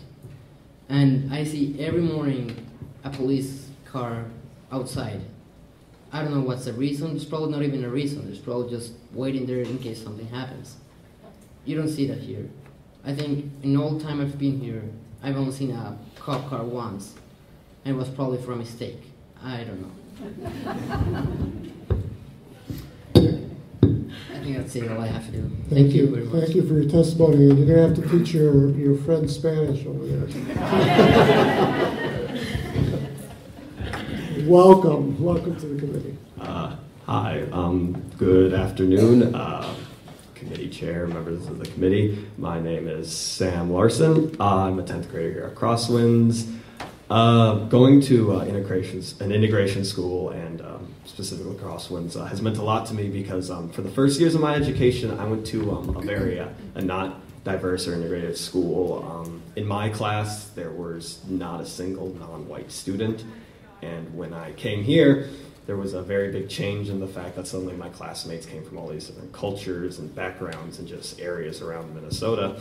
And this made it a diverse school. But once as I settled in here, the teachers and staff created an environment that was very open and caring. And the fact that all of our everyone here could share with each other and like our backgrounds and our perspectives and where we come from, and then we can learn that from each other and see it from the other person, is what made it an integrated school and what made it so that we could all understand each other. And not only we didn't just learn perspectives from each other, but it made us be able to look at other things and from other people's perspective. And I think that's something that is part of an integration program that Crosswinds handles so well, and I think is important for every student to be able to experience. and is a big part of being able to develop into a world citizen. And I hope that this school can continue and can be a model for other schools to be able to teach that kind of education. Thank you. Thank you. Very well said. Good afternoon. Welcome. Good afternoon. Mr. Chair, members of the committee. My name is Nate Celeste, and I'm a current 10th grader here at Crosswinds. Crosswinds is a very special school because the staff work to create this integrated environment. As Sam was saying, you know, because of the places we pull from, we are diverse, and that's something that a lot of schools have. But the teachers here really care, and they really work to create an environment, as Sam was saying, that, you know, kids feel comfortable sharing. Juan talked about how teachers treat us as people, not as like kids, and that's something that's really helpful in creating this environment. And because we have this environment where we feel like we can share our ideas and kind of the cultures that we come from and the backgrounds that are creating on our ideas, we end up getting a much deeper and in-depth and enriched look at the topics we're learning about, and it really helps us to kind of see the whole topic and not just our angle on the topic. It lets us see multiple perspectives, and, you know, it really pushes us, and I think that's something that's important. And I think programs like what we have here at Crosswinds are something that should be maintained and nurtured and spread throughout the state and even the country. So, thank you. Thank you, Nate. Are there any questions or observations from committee members? If not, Juan, Nate, and Sam, thank you for coming, and thank you to both our parents as well. Thank you, Principal Bass. At this point, I'll ask our Harambee testifiers to come forward. And we have Ms. Kathy Griebel, who's principal of the Harambee School. And I have also listed here Jocelyn Stein, who's a parent at Harambee. Good afternoon and welcome.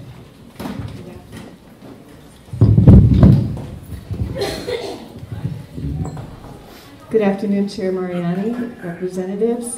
For the record, my name is Kathy Griebel, and I am the principal at Harambee Community Cultures Environmental Science School. And like Crosswinds, we're an integration magnet school, and we serve students from St. Paul and many other suburban communities. I had a PowerPoint.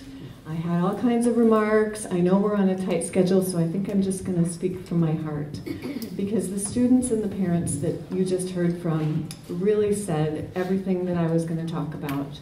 I think you'll have at your spots a handout about Harambee, and you can read about our features, the things about our school. Like Crosswinds, we are a year-round school. We serve a very diverse student population. But what I think I want to talk to you about this afternoon is those daily acts of integration. There's been a lot of questions about what does it look like on a day-to-day basis. And you heard Dr. Orfield talk about the physical segregation and the physical integration. And there were questions about, well, what difference does it make once you get inside the school walls? I think we need both. We need those structures of policy and procedure to create those integrated opportunities, but if we don't do anything different within the school walls, we're just going to have segregated schools within the schools. What we see in our schools are it's that intangible daily integration and interaction with students, teachers, families that makes the difference. And it is intentional. It's something that we work hard at. It's the water that we swim in every day. And Juan talked about perceptions about American schools. And so this morning, this week at Harambee, we have 10 visitors from South Korea all week, student teachers that are coming to learn about American schools. And I put a message on our board this morning and asked our students, what would you like our South Korean visitors to know about American schools? And it was fascinating to read their responses. One kindergarten said, white people and black people don't need to fight. That was his response. Another said, we're all friends. Another said, we have cultures that all come together. this is their experience. This is their school. That's what they live every day. And that's what the teachers talk with them about every day. It's something that is intentional and is something that is part of every experience that they have. So that's what an integrated school is. It's one that talks about different cultures. And we have families that come to our school for so many different reasons. They might come for year-round. They might come for environmental science or community cultures, but what keeps them at our school is integration. It's those experiences that they have in that moment that they can't find elsewhere. And we understand that we're not going to desegregate St. Paul and the East Side with 2 magnet schools. But these are models. You heard the parents talk to you about these models that are extraordinarily successful. And so we need more opportunities for these kinds of experiences for kids and families, not less. So I appreciate the opportunity to share a little bit about Harambee with you. I'm going to let you hear from one of our parents, and then Chair Mariani, we can stand for questions. Thank you, Ms. Griebel. And we have Ms. Jocelyn Stein. Welcome. Yes, thank you, Mr. Chair. Thank you, committee members, and good afternoon. My name is Jocelyn Stein, and I have a daughter at Harambee and a son and daughter at Crosswinds. My son is moving on from Crosswinds to complete high school at Purpich Arts High School this fall. Crosswinds and Harambee have given our family so much, and I want to talk briefly with you about why I choose integration and the arts for my family. Integration is important to me because I believe it's critical for a growing child to learn about where they fit into the world's picture and how they can best contribute their unique gifts and talents to making the world a better place for all. An integrated educational environment teaches kids these lessons on a daily basis, as Kathy mentioned. Minnesota is becoming a more diverse state, and an integrated educational environment teaches kids to respect that diversity of gifts and talents on a daily basis. I've learned so much from my kids during their time at these amazing schools. My son has been at Crosswinds since 6th grade, and last year we decided to enroll our youngest at Harambee because I wanted her to experience more integration in her school than she was currently getting in our home district. And the year-round schedule allows kids to keep their learning going strong throughout most of the summer, as well as the whole year.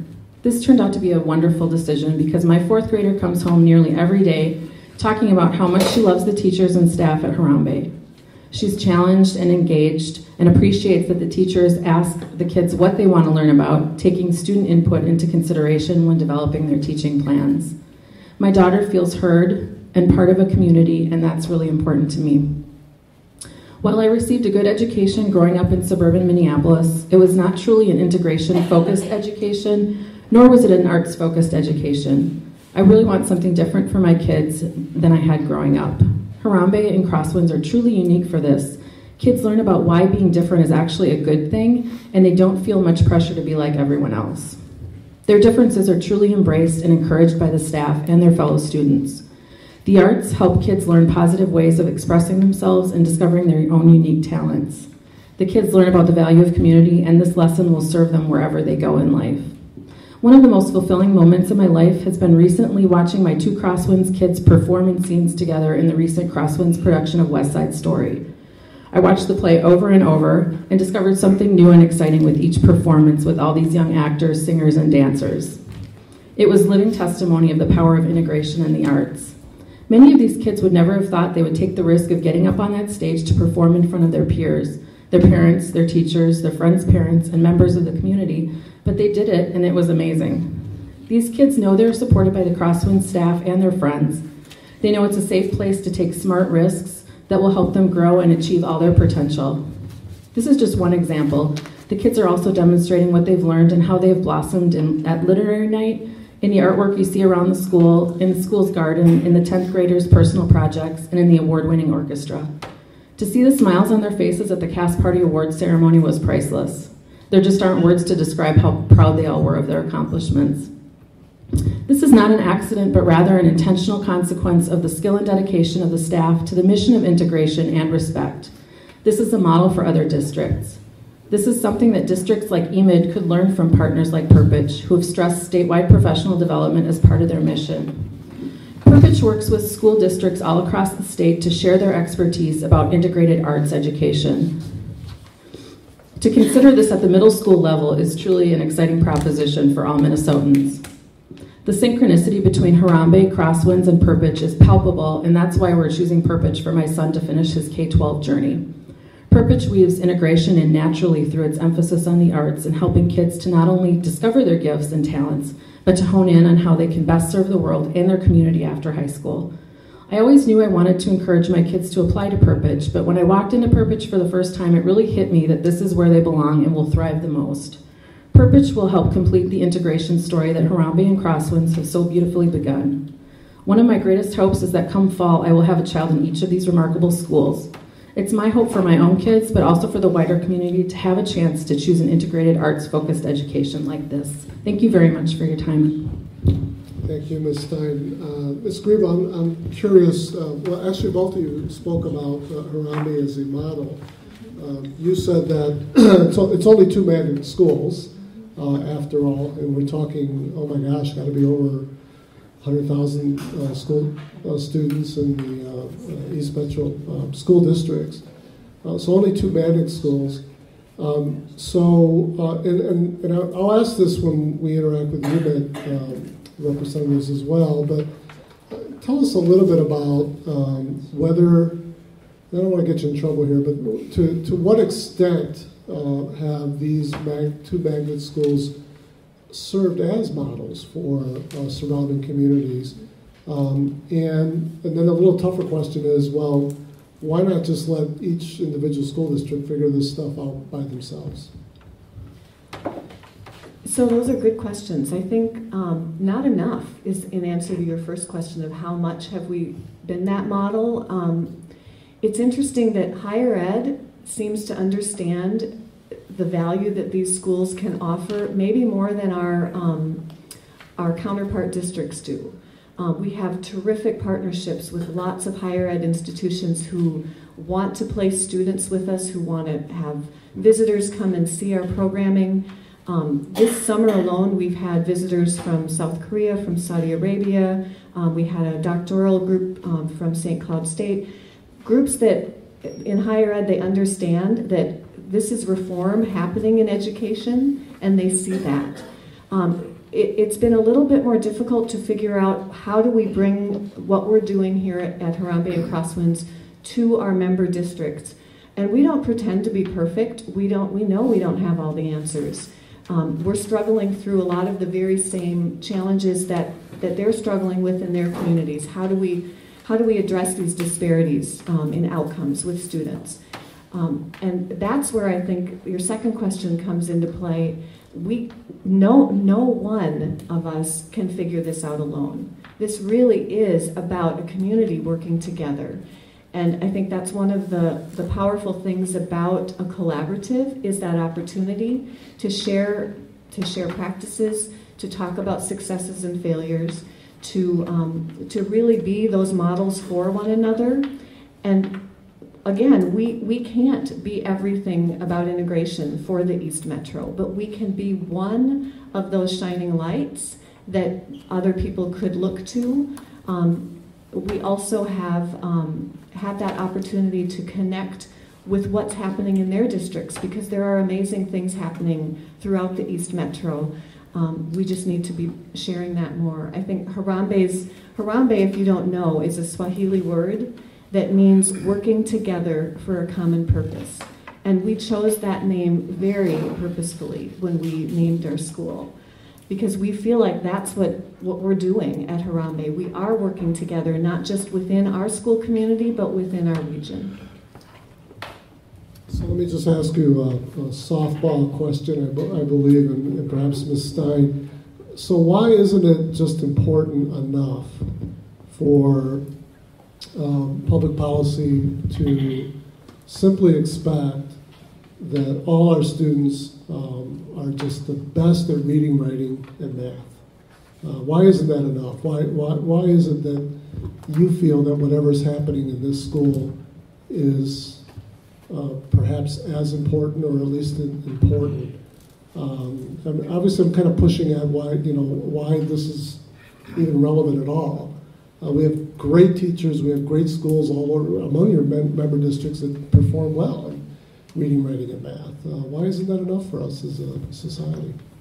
I think the intentionality that so many of the speakers have talked about why the integration really works and why it helps the kids learn, and the staff and the teachers, as I mentioned, and other speakers have mentioned too, are just really very, very conscientious about that, and about really embracing those differences among all the kids, and not just racially, but culturally, and just all the differences that we all bring to the table, and really just leveraging those talents and those gifts that kids have naturally, and seeing how they can really harness them to do the best that they can for their schooling and then beyond also. And that's why I think having the Perpich option is so exciting, because Perpich really has the ability to take this message out to the whole state. And I think that is just really an exciting proposition for all of us, because I think Perpich naturally also has an integration, even though it may not say it in explicitly. I think it's there. I think they use integration through the arts, so I think it's a really exciting opportunity. Ms. Griebel? I think something that that we forget is the mutuality of our learning, and oftentimes when we think about integration, we think about we're benefiting kids of color, and my experience is that it's a mutual benefit. We're all benefiting from this. Mr. Bass talked about how flat our world has become, and that we need to be able to connect with people that are different than we are and have those experiences. A former student who's now in high school, she went to Harambee, she went to Crosswinds, she talks about how are we as human beings supposed to get along with people who are different than us if we're never given the opportunity to learn how to do that. And so, yes, reading and writing is important, but we read and write for a purpose, and that's to communicate with people.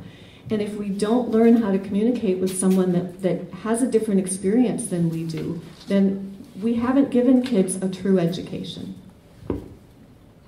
Thank you. Members, questions, thoughts? All right. Well, then, thank you, Ms. Griebel, Ms. Stein, for your wonderful testimony. And now we'll spend the next, I think, 30 minutes. Hold on. Representative Denby. Thank you, Mr. Chair. And I'm a little slow on the switch here. I apologize. All right. But I am pondering, particularly given this last panel, but the thread that's been woven throughout today of Chair Marquardt's focus on a 21st century workforce. Thank you, Mr. Chair. I'm intrigued with the thread that has been built here today when I think of Chair Marquardt's focus on building a 21st century workforce. And the question that I believe the last question that you posed about why isn't reading, writing, and arithmetic enough? Why isn't it just the hard skills that are important? But what we increasingly hear from the business community is the soft skills. And that's everything from you gotta show up with your shirt tucked in, and a few things like that, to a work ethic and an ability to get along with all of your coworkers and get along with all the customers who are coming in the door or that you're reaching out to, depending on your position. And the comfort level with an increasingly diverse America seems to me to be a strategic value, added value, that the students at Harambee and Crosswinds can go into higher education and into the marketplace with. And it was just starting to pull some of the themes we hear in the K-12 Education Finance Committee with the themes that are developing here into a package for me. So, thank you. Thank you. Members' comments, thoughts? Representative Isaacson, I heard you, I sit close enough to you, I heard you mumbling agreement with that. Sure. Thank you, Chairman. I have to share that when I was in 7th grade, my family moved out to New York, and I went to a school where in West Fargo, North Dakota, we had one person who wasn't white in the school, and that person had white parents, and so a lot of the cultural changes weren't even relevant for that person at the time. To a school in which I was one of 5 kids with blonde hair, and one of about 14 white kids in a school of about 2,000 African Americans. And a testament to a couple of things. First of all, having gone to a middle-class school as a poor white kid, I was a horrible student in elementary school and junior high, and I tested into this school's highest classes. And then once I was there, the experience of integration was very eye-opening, and luckily I had parents that walked me through and made me process what I was experiencing rather than just reacting emotionally or as a victim or whatever. And it forever shaped the way that I see how integration should work now. And this idea of an intentional integration that's going to find its values and how we culturally approach each other beyond just the hard subjects, I think is imperative. It is to sit with your head in the sand, to believe that we can continue on the path we are and hopefully expect to have an educated workforce and a successful primary and secondary education system. And so for me, that coupled with some other experiences in going to an alternative high school myself, not by choice necessarily, but allowed me to really see and really want to see this school be an example, and as someone suggested, a light that shines for other schools to see that progress moving forward. And that ties into what Representative Daddy was talking about, because that is going to be part of, not just one part, but part of a bigger symphony that needs to happen of people that want to move us towards a workforce that is going to be successful and competitive on a global level, and preparing kids out of high school regardless of demographic or socioeconomic segregation that might exist right now. That's just essential. And so that's why my heart and where I'm at with this school and Harambee is making sure that we follow through with those things and provide those opportunities so we can be successful moving forward. I hate it when as government we solve problems for right now and we don't solve problems for 10 to 15 years down the road. And that's something I'd like to see us moving towards. Thanks. Thank you. I think Representative Ward also wants to share something. Thank you. First of all, Representative Mariani, and the committee, I'd like to thank you for letting me be a part of this conversation. Some of you may have heard NPR this morning, 9:15, 9:10, when the program started, a conversation about women and technology. And I just want to build a little bit on what some of the students were saying about being respected as individuals. The whole point of the conversation on the radio this morning was about how women are not really well represented in technological fields. And why is that? And some person called in and said, women don't really like programming. And one of the responses was, the first programming language was written by a woman. Thank you very much. And that most men started getting into technology, into these technological companies, because they were profitable. They made lots of good money. And they kind of squeezed women out. And now we are at a point where companies that are high-tech companies are 90% men, and those men don't understand because they don't see other women there. They don't see them. You know, women don't like that stuff. Well, that's because they don't see women there, and they only relate to each other generally as white men. Just another example of how we need to change the workforce, and that has to start with kids. Thank you. Representative Yarusa.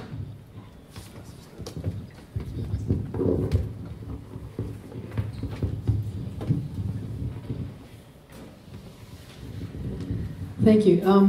We talked a little bit in the course here about the question of whether racial integration is what's needed as the focus, or couldn't you just be looking at poverty? And the thing is that in the country as a whole, and especially in Minnesota, race and poverty are bound together. It has historical reasons, it has societal reasons that perpetuate it, and it particularly shows up in housing segregation. And my family was, we participated in open enrollment, but in the reverse manner from what was talked about here. I drove two of my 3 kids into St. Paul so they could attend a school on the east side, Nokomis Montessori. There were 2 other families, and we were able to do that because we could have this 3-family carpool, and that does get into some of the difficulties for families. We had to get them there. But they went from a school in which my son was one of 5 redheads in his first grade classroom to being the only redhead in the school. At the time, his sister was blonde. She went red later. So the only redhead in the school. So that was quite a shift. And there was maybe about, I think it was about 40% free and reduced lunch at the school at the time. Quite a large contingent of students whose parents didn't speak English at home. And so that was a really, really different experience for my kids. And it was terrific. But I think one of the important things there was not just that they were now in a racially integrated school, but they were in an economically integrated school. Because there were kids from all over St. Paul and these 3 kids from Shoreview and North Oaks, or 5 kids, excuse me. And that's an opportunity that kids have less and less and less and less now because our development patterns are such that we're creating more economic segregation rather than less. And I think as a result, my kids had an exposure to much more realistic expectations about how the world worked than some of their peers that they went to high school with. Thank you. At this point, I'm going to ask Bruce Hagerty, Shari Thompson, and Shari Thompson and Jen Moore to come forward.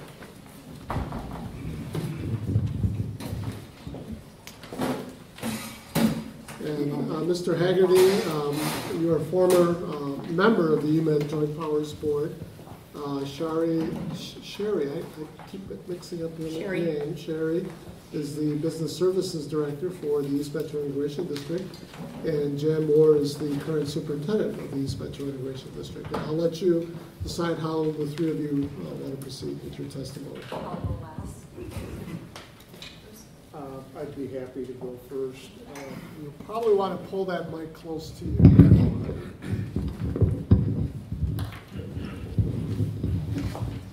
Chair Mariani, representatives, committee staff, thank you for the opportunity to participate in this hearing this afternoon. It's also provided me an opportunity to connect with a number of the EMID staff with whom I had the privilege of working for so many years, and also gave me an opportunity to reconnect with a former South St. Paul School District employee who now, as I'm sure you will find out, graces the halls of the House of Representatives. I'm pleased to see Representative Ward here, and I am also pleased to see her in your house. I served for 12 years as a South St. Paul School Board member from 1999 through 2010.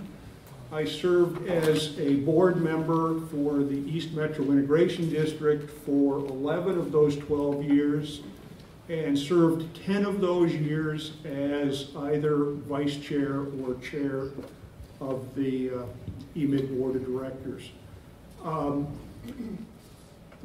South St. Paul was one of the early members to the voluntary integration district that was formed. We were one of the contiguous districts to St. Paul. We were also joined at that time by some voluntary districts who joined the collaborative.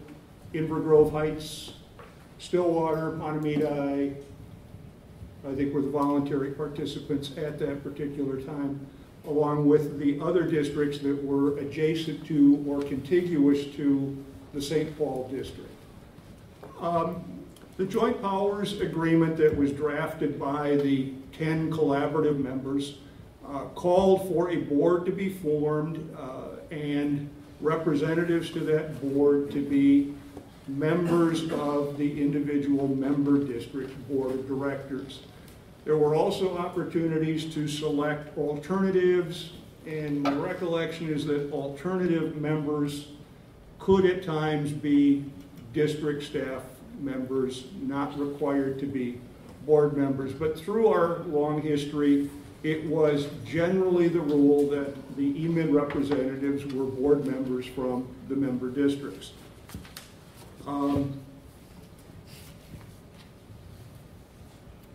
We enjoyed a significant period of continuity in our leadership from 2002 up until mid-year 2010 with the marvelous leadership of formerly retired Superintendent Carl Wallstrom, who was coaxed out of retirement for a short assignment that we were able to continue for 9 years of terrific leadership in the EMID district.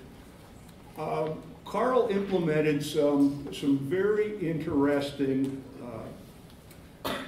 meeting groups that helped 10 disparate districts with different perspectives, different ambitions, different aims, and 10 different member district superintendents who we can likewise assume had different perspectives, different aims, and so on. And Carl helped develop the collaborative into a truly collaborative experience. He devised what simply became known as the Superintendent Steering Committee, which pulled 4 superintendents, 3 board members, and staff together to meet on a monthly basis and to truly begin to understand each other on a far more collegial level than was available in a regular board meeting session, so that we began to understand the perspectives of a Roseville. We understand what brought a Stillwater and a Matamidi as voluntary members to the collaborative. And he also implemented monthly superintendent meetings with the superintendents, so that likewise those 10 superintendents of the member districts were also able to foster a relationship of interaction that wasn't necessarily available to them over that period of time. Things started to change. Things started to change in 2007, 2008. And in change really begins to get woven through the latter years of EMID's history here. We had some situations that were somewhat difficult for the collaborative. We had North St. Paul identified as a district with a racially isolated school, and they were allowed in the legislation to pull out of our collaborative and reorganize as a collaborative district for voluntary integration purposes with other schools that were adjacent to them. Took them a year to find one, but they were able to find Matamidi to join them in a collaborative effort in North St. Paul, and Matamidi now collaborate on integration activities. So we lost 2 very valuable members who had been at the table for a long time. Interestingly, as North St. Paul pulled out of the collaborative, 94% of the students from District 632 who were enrolled in EMID schools, Harambee or Crosswinds, voted with their feet to stay in EMID schools and not return to North St. Paul schools. Again, even if the districts didn't understand the import or impact of open enrollment, the parents of the students understood. they had opportunities to send the children where they chose. These weren't district students. These were state of Minnesota students, and they were free to choose where the student would attend. They chose to remain generally in the East Metro Integration District. We struggled for years trying to make the Crosswinds model work, truly work. Appropriate enrollment, appropriate class sizes, and we did that in a variety of ways. First of them would have been in the mid-2000s. We added 2 grades. Originally we were a 6, 7, 8 or 7, 8? 6 through 8. We went out on a limb and added 9 and 10. A lot of consternation about that, but we added additional programming here. As recently as 2009, this EMID district ran a task force comprised of administrators, member superintendents, board members, staff, to examine, in a further addition to class programming, and considered adding 11th and 12th grade. The task force brought forward a recommendation to the board to include 11 and 12 grade programming here and be a conclusion. Up till then, the concept had been they'd stay in your EMID district until their final 2 years of high school. Then they'd go back to their home districts and be ambassadors of what they had seen here. And while that's a terrific opportunity, what brought those students here as 6th, 7th, and 8th graders and caused them to want to stay here as 9th and 10th graders, if 11 and 12 were available, they were going to stay here and matriculate through EMID schools and not return to member districts. As I said, the task force brought to the board a recommendation to increase 11th and 12th grade class offerings. The board did not act on that.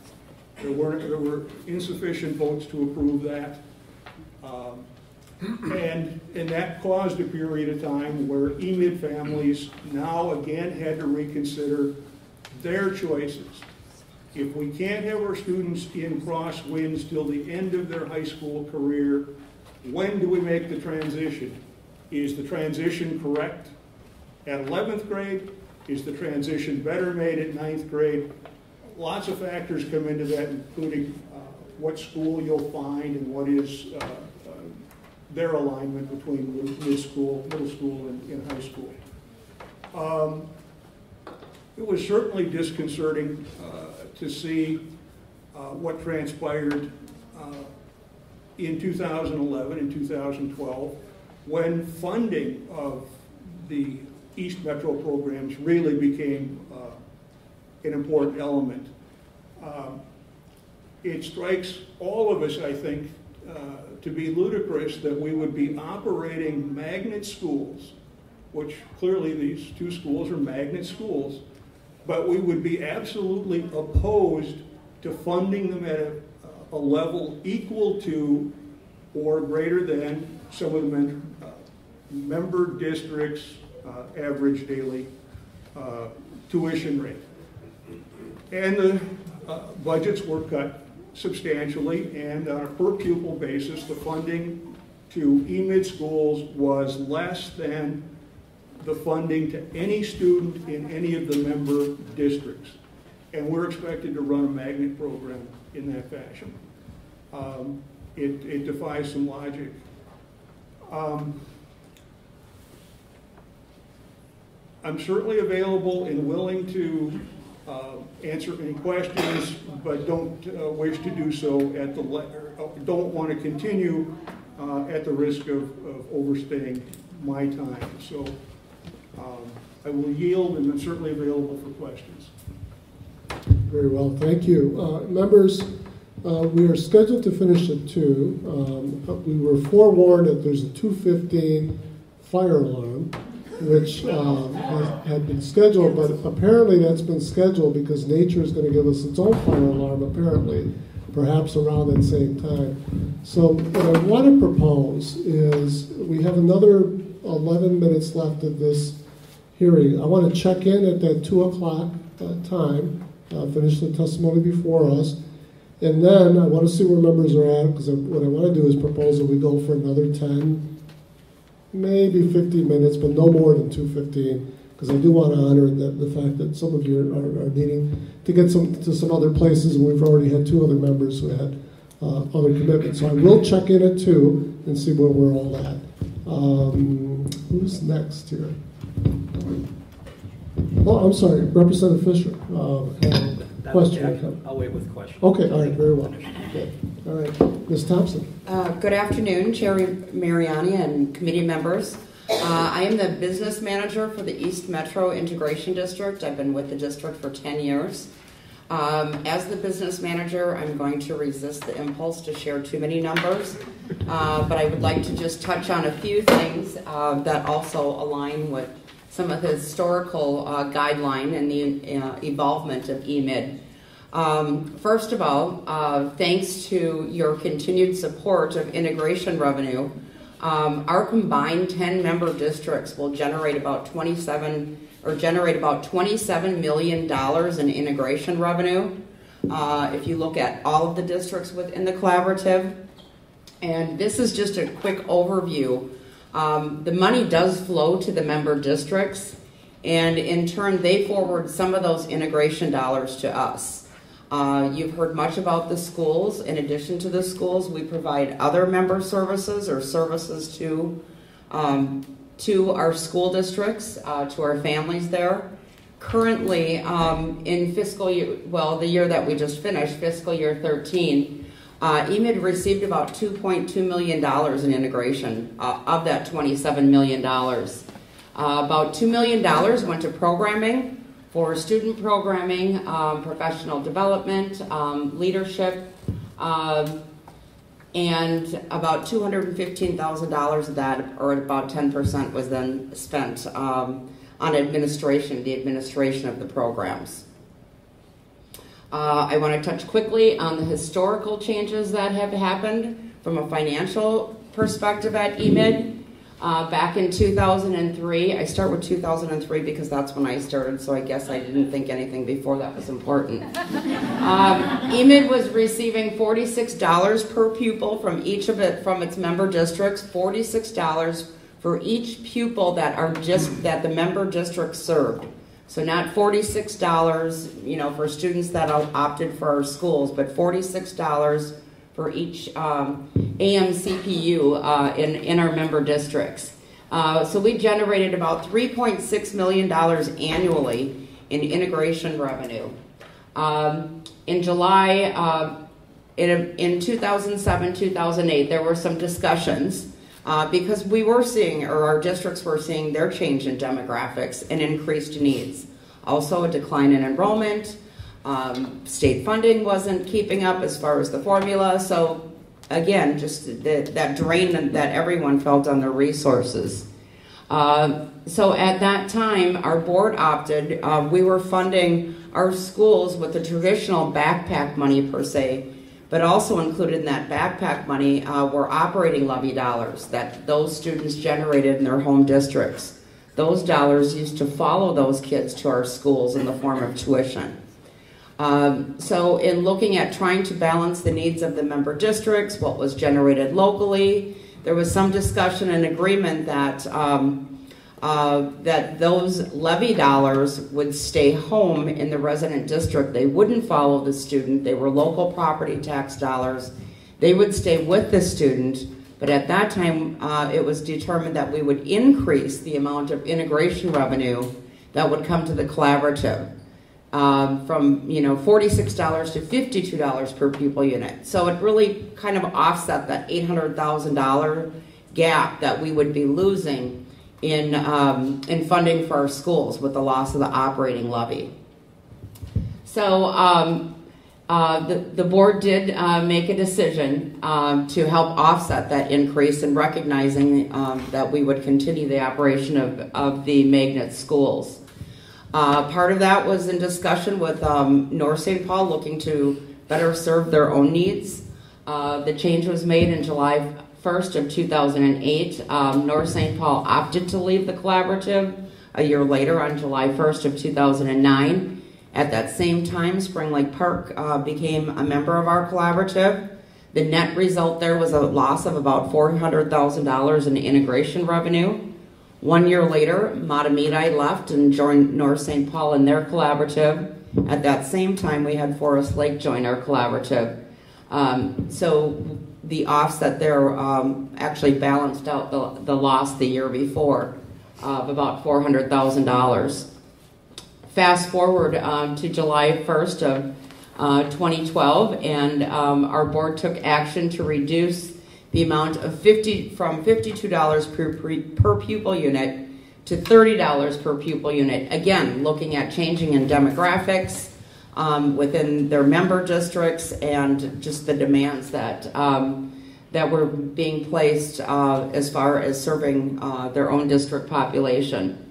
So that was reduced to $30. It was further decided that the integration dollars would no longer be used to support our magnet schools and support the 800 students in the magnet schools, but rather to focus on the 115,000 students throughout the collaborative.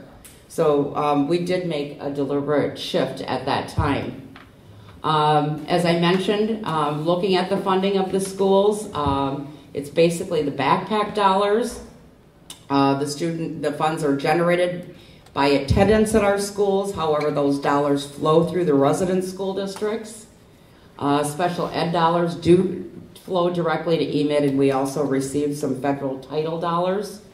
So on average, we're receiving about $5,400 per student.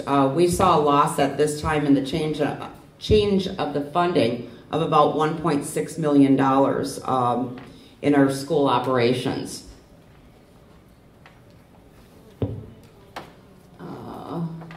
So basically, why did we decide to close the schools? We have the funding challenges. The board had made the determination. Some of our challenges are we don't have that local levy.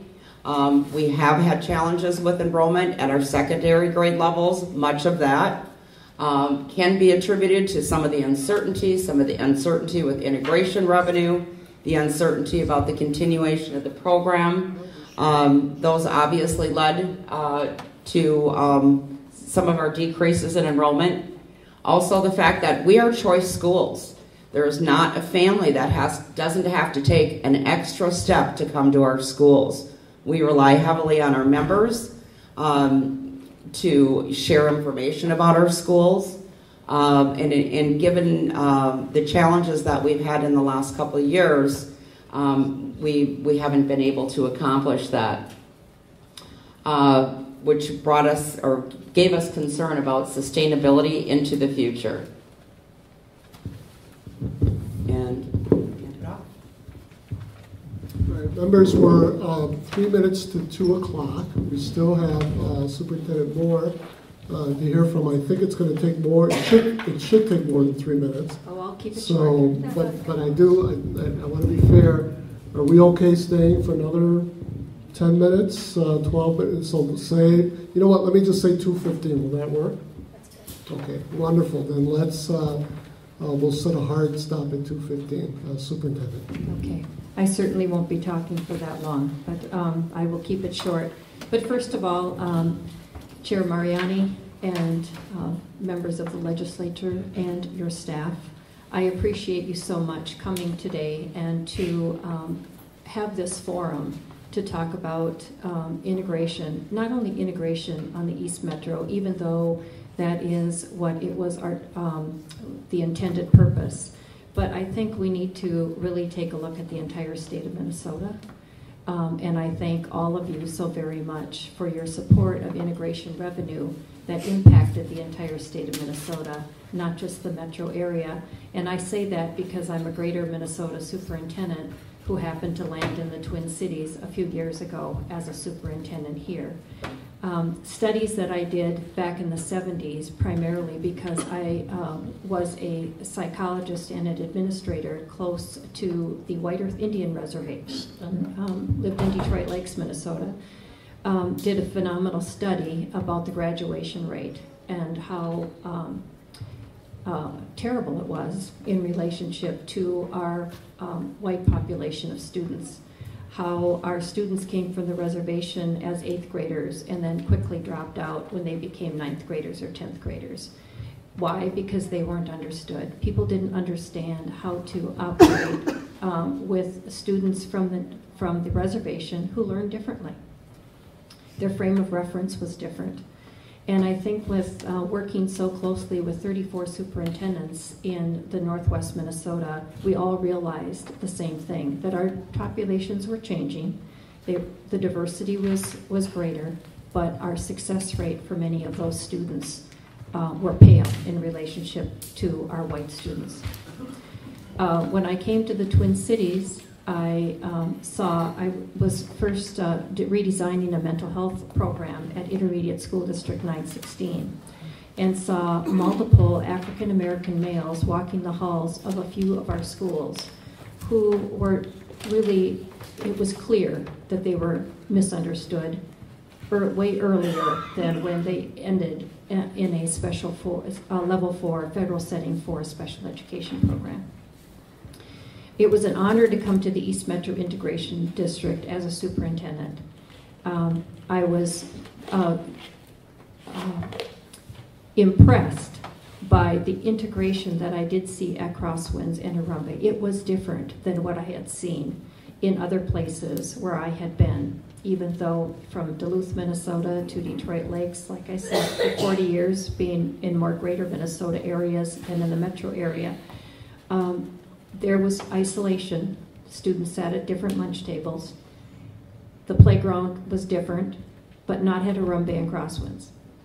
It was much different because they were integrated not only in the classroom, but they were integrated in their free time, their unstructured time. A model from which so many of us could learn from in our other school districts. But what I really want to say is not so much that. It's, first of all, thank you for the integration revenue, but second of all, EMID isn't going away. But I think EMID has a lot to learn. Having been the superintendent for a little over a year, we have seen a distraction by the conversations that we've had about the schools. The funding of the schools, the purpose of the schools, the value of the schools, as it has been articulated in many different ways by our member districts. And certainly everyone is strapped for money. So categorical aid, such as integration funding, is very important to our member districts, which becomes a very important part of they becoming a part of an integration district. But it's more than that. When I have been working this past year with our cultural liaisons, our integration specialists, our curriculum and instruction leaders, and our superintendents, we're finding that we pale in one area, and maybe more than one area, but that's what we've concentrated on is cultural competency.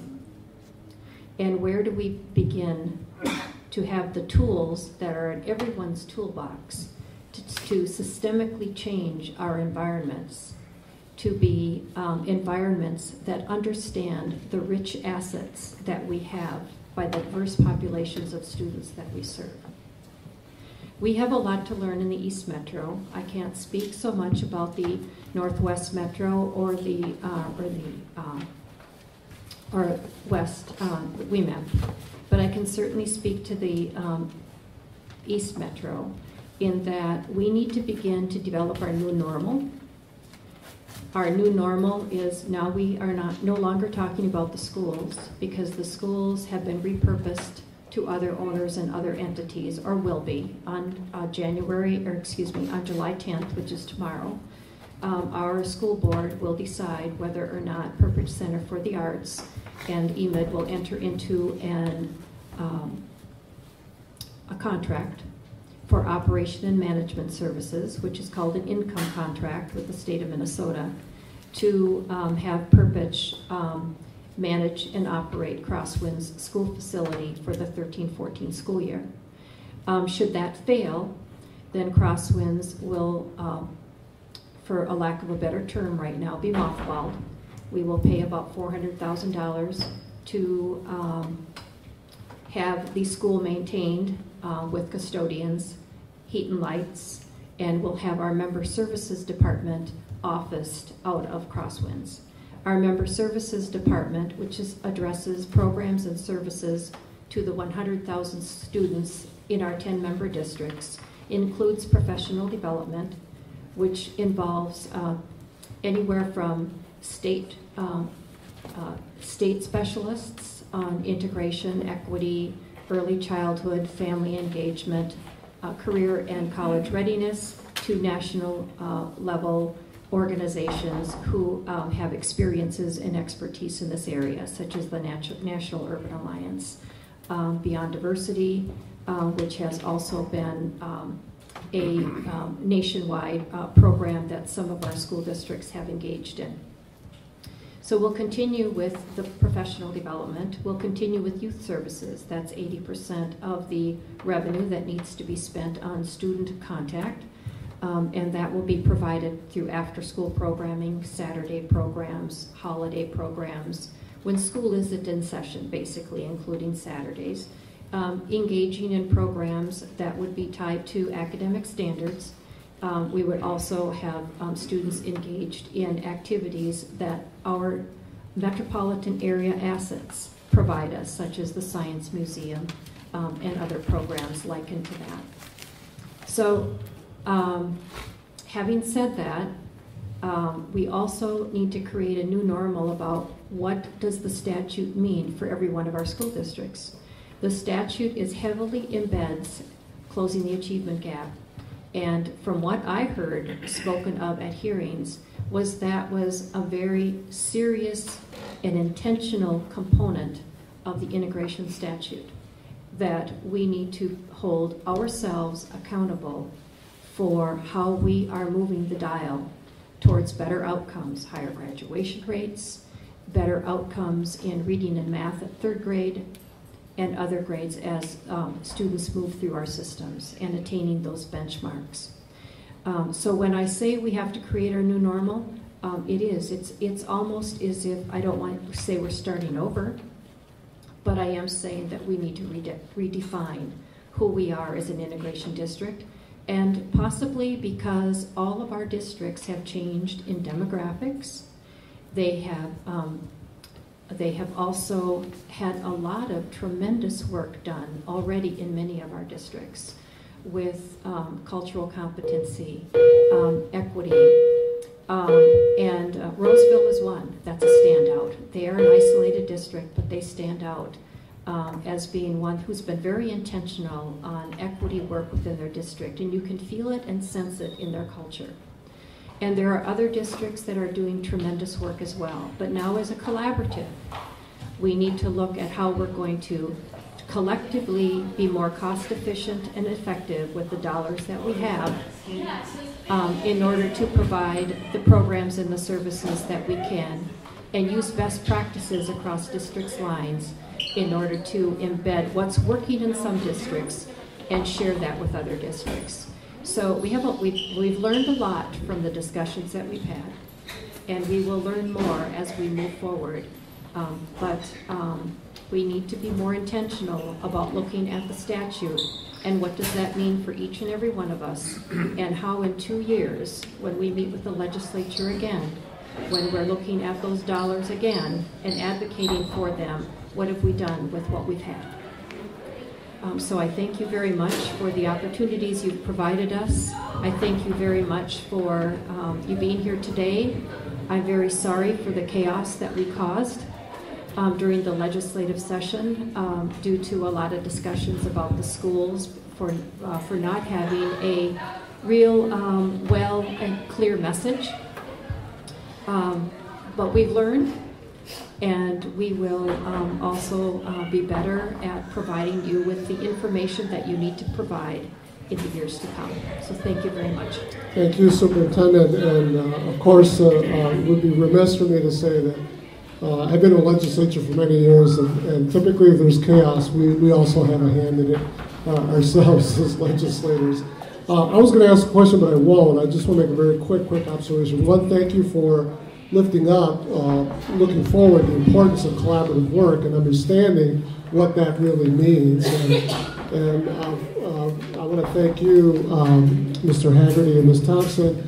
You know, basically what I heard was that there were a number of financial decisions that were made. We could pass judgment on them one way or the other, but those decisions basically put these schools in a place where they could not be financially run anymore. And yet, we heard from the very beginning from our staff that decisions about these, one, these facilities, because they're state facilities, and two, arguably, you know, a state policy, that we really shouldn't be backing ourselves into making those kind of decisions based on financial decisions alone.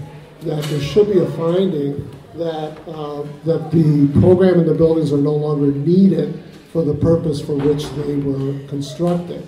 And so for me, I think as a legislator, one of the things that I'll continue to have this conversation going into the, throughout the interim and into the next year, is how do we get it right in terms of making the kinds of decisions we need to make, not by default, as understandable as they may be, but being very conscious and very straightforward about those decisions based on our judgment of policy, and that could be a shared responsibility, absolutely, between the state and school districts, but that whatever happens to these kind of learning environments and these kind of experiments should really never be done simply because of financial decisions, even though those are part of reality. So where's the evaluation work, et cetera? So we have 3 minutes, 4 minutes. Representative Fisher, I think, has a quick question or comment, and who knows, we might even get to Representative Briner and Representative Isaacson, you never know. Thank you, Mr. Chair, Committee. I appreciate the opportunity to be part of this committee meeting today. A couple of things I want to mention is, first of all, as was called out before, is Roseville has done a great job over the years on this. I was honored to have my kids as part of this collaborative when it first opened up. I was originally a citizen representative for the board. And I think one of the things is going forward is what would have been good in the models, as you're looking at models going forward, if you would have had more citizens acting as citizen rep, is I think sometimes what happens as you start making the dollar decisions, they start entering in, and it's kind of what we experience in the nonprofit world that I'm in, is that sometimes you start chasing around what's more important, the dollar or taking care of the mission. And that's a difficult position. If you don't have people who are part of the players as part of that discussion, you start losing that. And I think that's one of the things that you have to keep in mind. You're in the same situation as we are in the nonprofit world, so that would be great to keep in there. And I think one of the other things that's very important is the fact that from what I'm hearing, we still need integration, intentional integration going forward. So if the programs aren't being run by EMID and this building were to be mothballed, I think it's very important that another organization come in to continue those efforts, because as was stated in the original message, is that this is what this building was purposed for. It needs to continue. And I think it's very intentional that we do these type of things. Having gone from a unique position from being in my mid-50s and going from a white, male-dominated society, working to a nonprofit where I work with homeless youth, males and females who are predominantly African-American, the culture is much different, and how you interact is things I had to unlearn to be able to effectively work in that method. Is in that environment was very important to be able to hear what was actually going on and be able to help make connections so that these youth could eventually be successful down the road. And I think this is where voluntary integration really helps in these methods, is to give us the tools to be able for our kids to have these same tools, so that I'm not, when I went in, I had to learn things to make sure that I could be effective. And I think this is where this kind of work is very important. I would encourage that these kind of programs, intentional integration, continue. And if we've got 2 schools only on the East Metro area, even though they're being run by others, I think we need to take a look at having more schools that are being run by this. And I guess the question that I have coming in that I heard eventually early on is that $27 million of integration monies come from the state to the school districts. Do the school districts get those only because they're part of the East Metro Integration District, or do they, I'm saying yes, that they get it only because they're part of it, which raises the question I raised earlier, or the point about it, and I know not all school districts are like this, but I do feel that maybe some of them are more looking at chasing the dollars that come with it than the intentional program that goes along. And that's why I kind of felt in some of the issues that I was dealing with while trying to advocate for the schools, for these programs at the legislature. Representative Briner.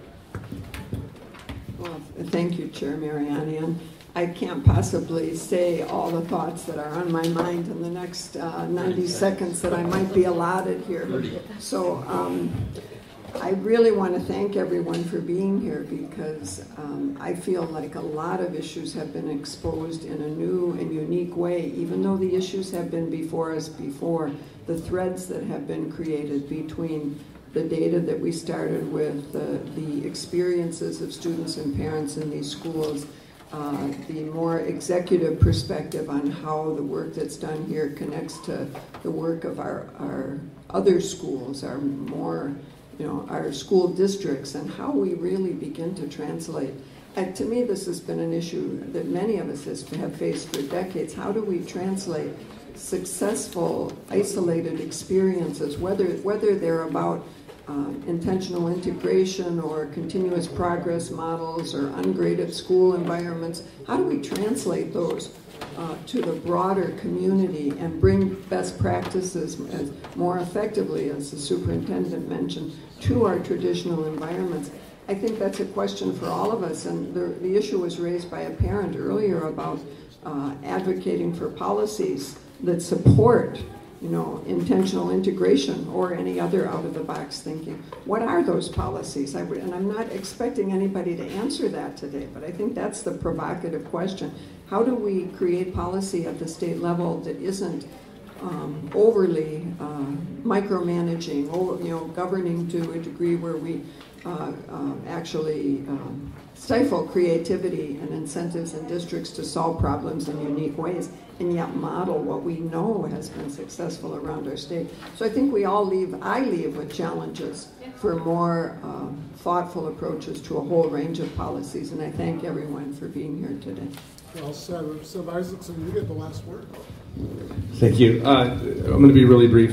The idea that what you guys have presented today has been very helpful for me to understand the process that this came about, and I can see, as I have found in many of the problems we have in our government today, it starts with, I think, poor legislative activity in the previous years, and I think that's what needs to be fixed. I understand why some of the legislative activity occurred because of the way our budget was at the time, but putting you guys in a position where there wasn't a decision that was a winning decision, and not having a legislature that could possibly respond in a positive way. So as I think in some ways our legislature has created this problem, I can see now legislatively next session, regardless of how that board votes tomorrow, we're going to fix this problem.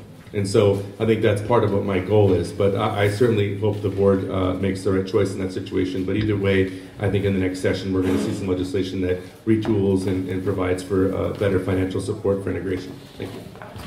Well said. And like most things in public policy, these are shared responsibilities. These are not just responsibilities of this school or of this integration collaborative, but also of us as a state, both the executive and legislative branch. So I do intend to continue to vet this issue out in the coming months, along with some other issues, and into the into the next session. And I hope to be able to count on your constant interaction with us in a very transparent and public way. I want to thank you all for the time.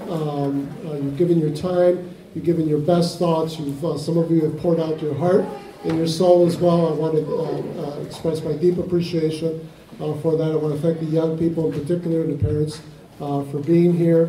And members, please look for word from me. I had done a bit of vetting with the members toward the end of the session, and I apologize for not getting back to you in terms of what your interest would be in the interim. So I hope to do that very soon, and we'll come up with an intelligent, doable schedule for interim oversight hearings in the fall. So look for that from me. Thank you, each and every one of you, especially those of you who have driven quite a distance to be here. Greatly appreciated. I don't think our statewide legislators are often as appreciated as they should be, given the big sacrifices that many of you do in terms of moving large distances and moving yourself and family to be here to tend to the people's work. So thank you very much, members. Thank you. I hope you all stay dry. Whatever precluded that fire alarm, I hope it's not for that drill. I hope that it doesn't become a problem for us on our way home. So with that, members, this committee stands adjourned.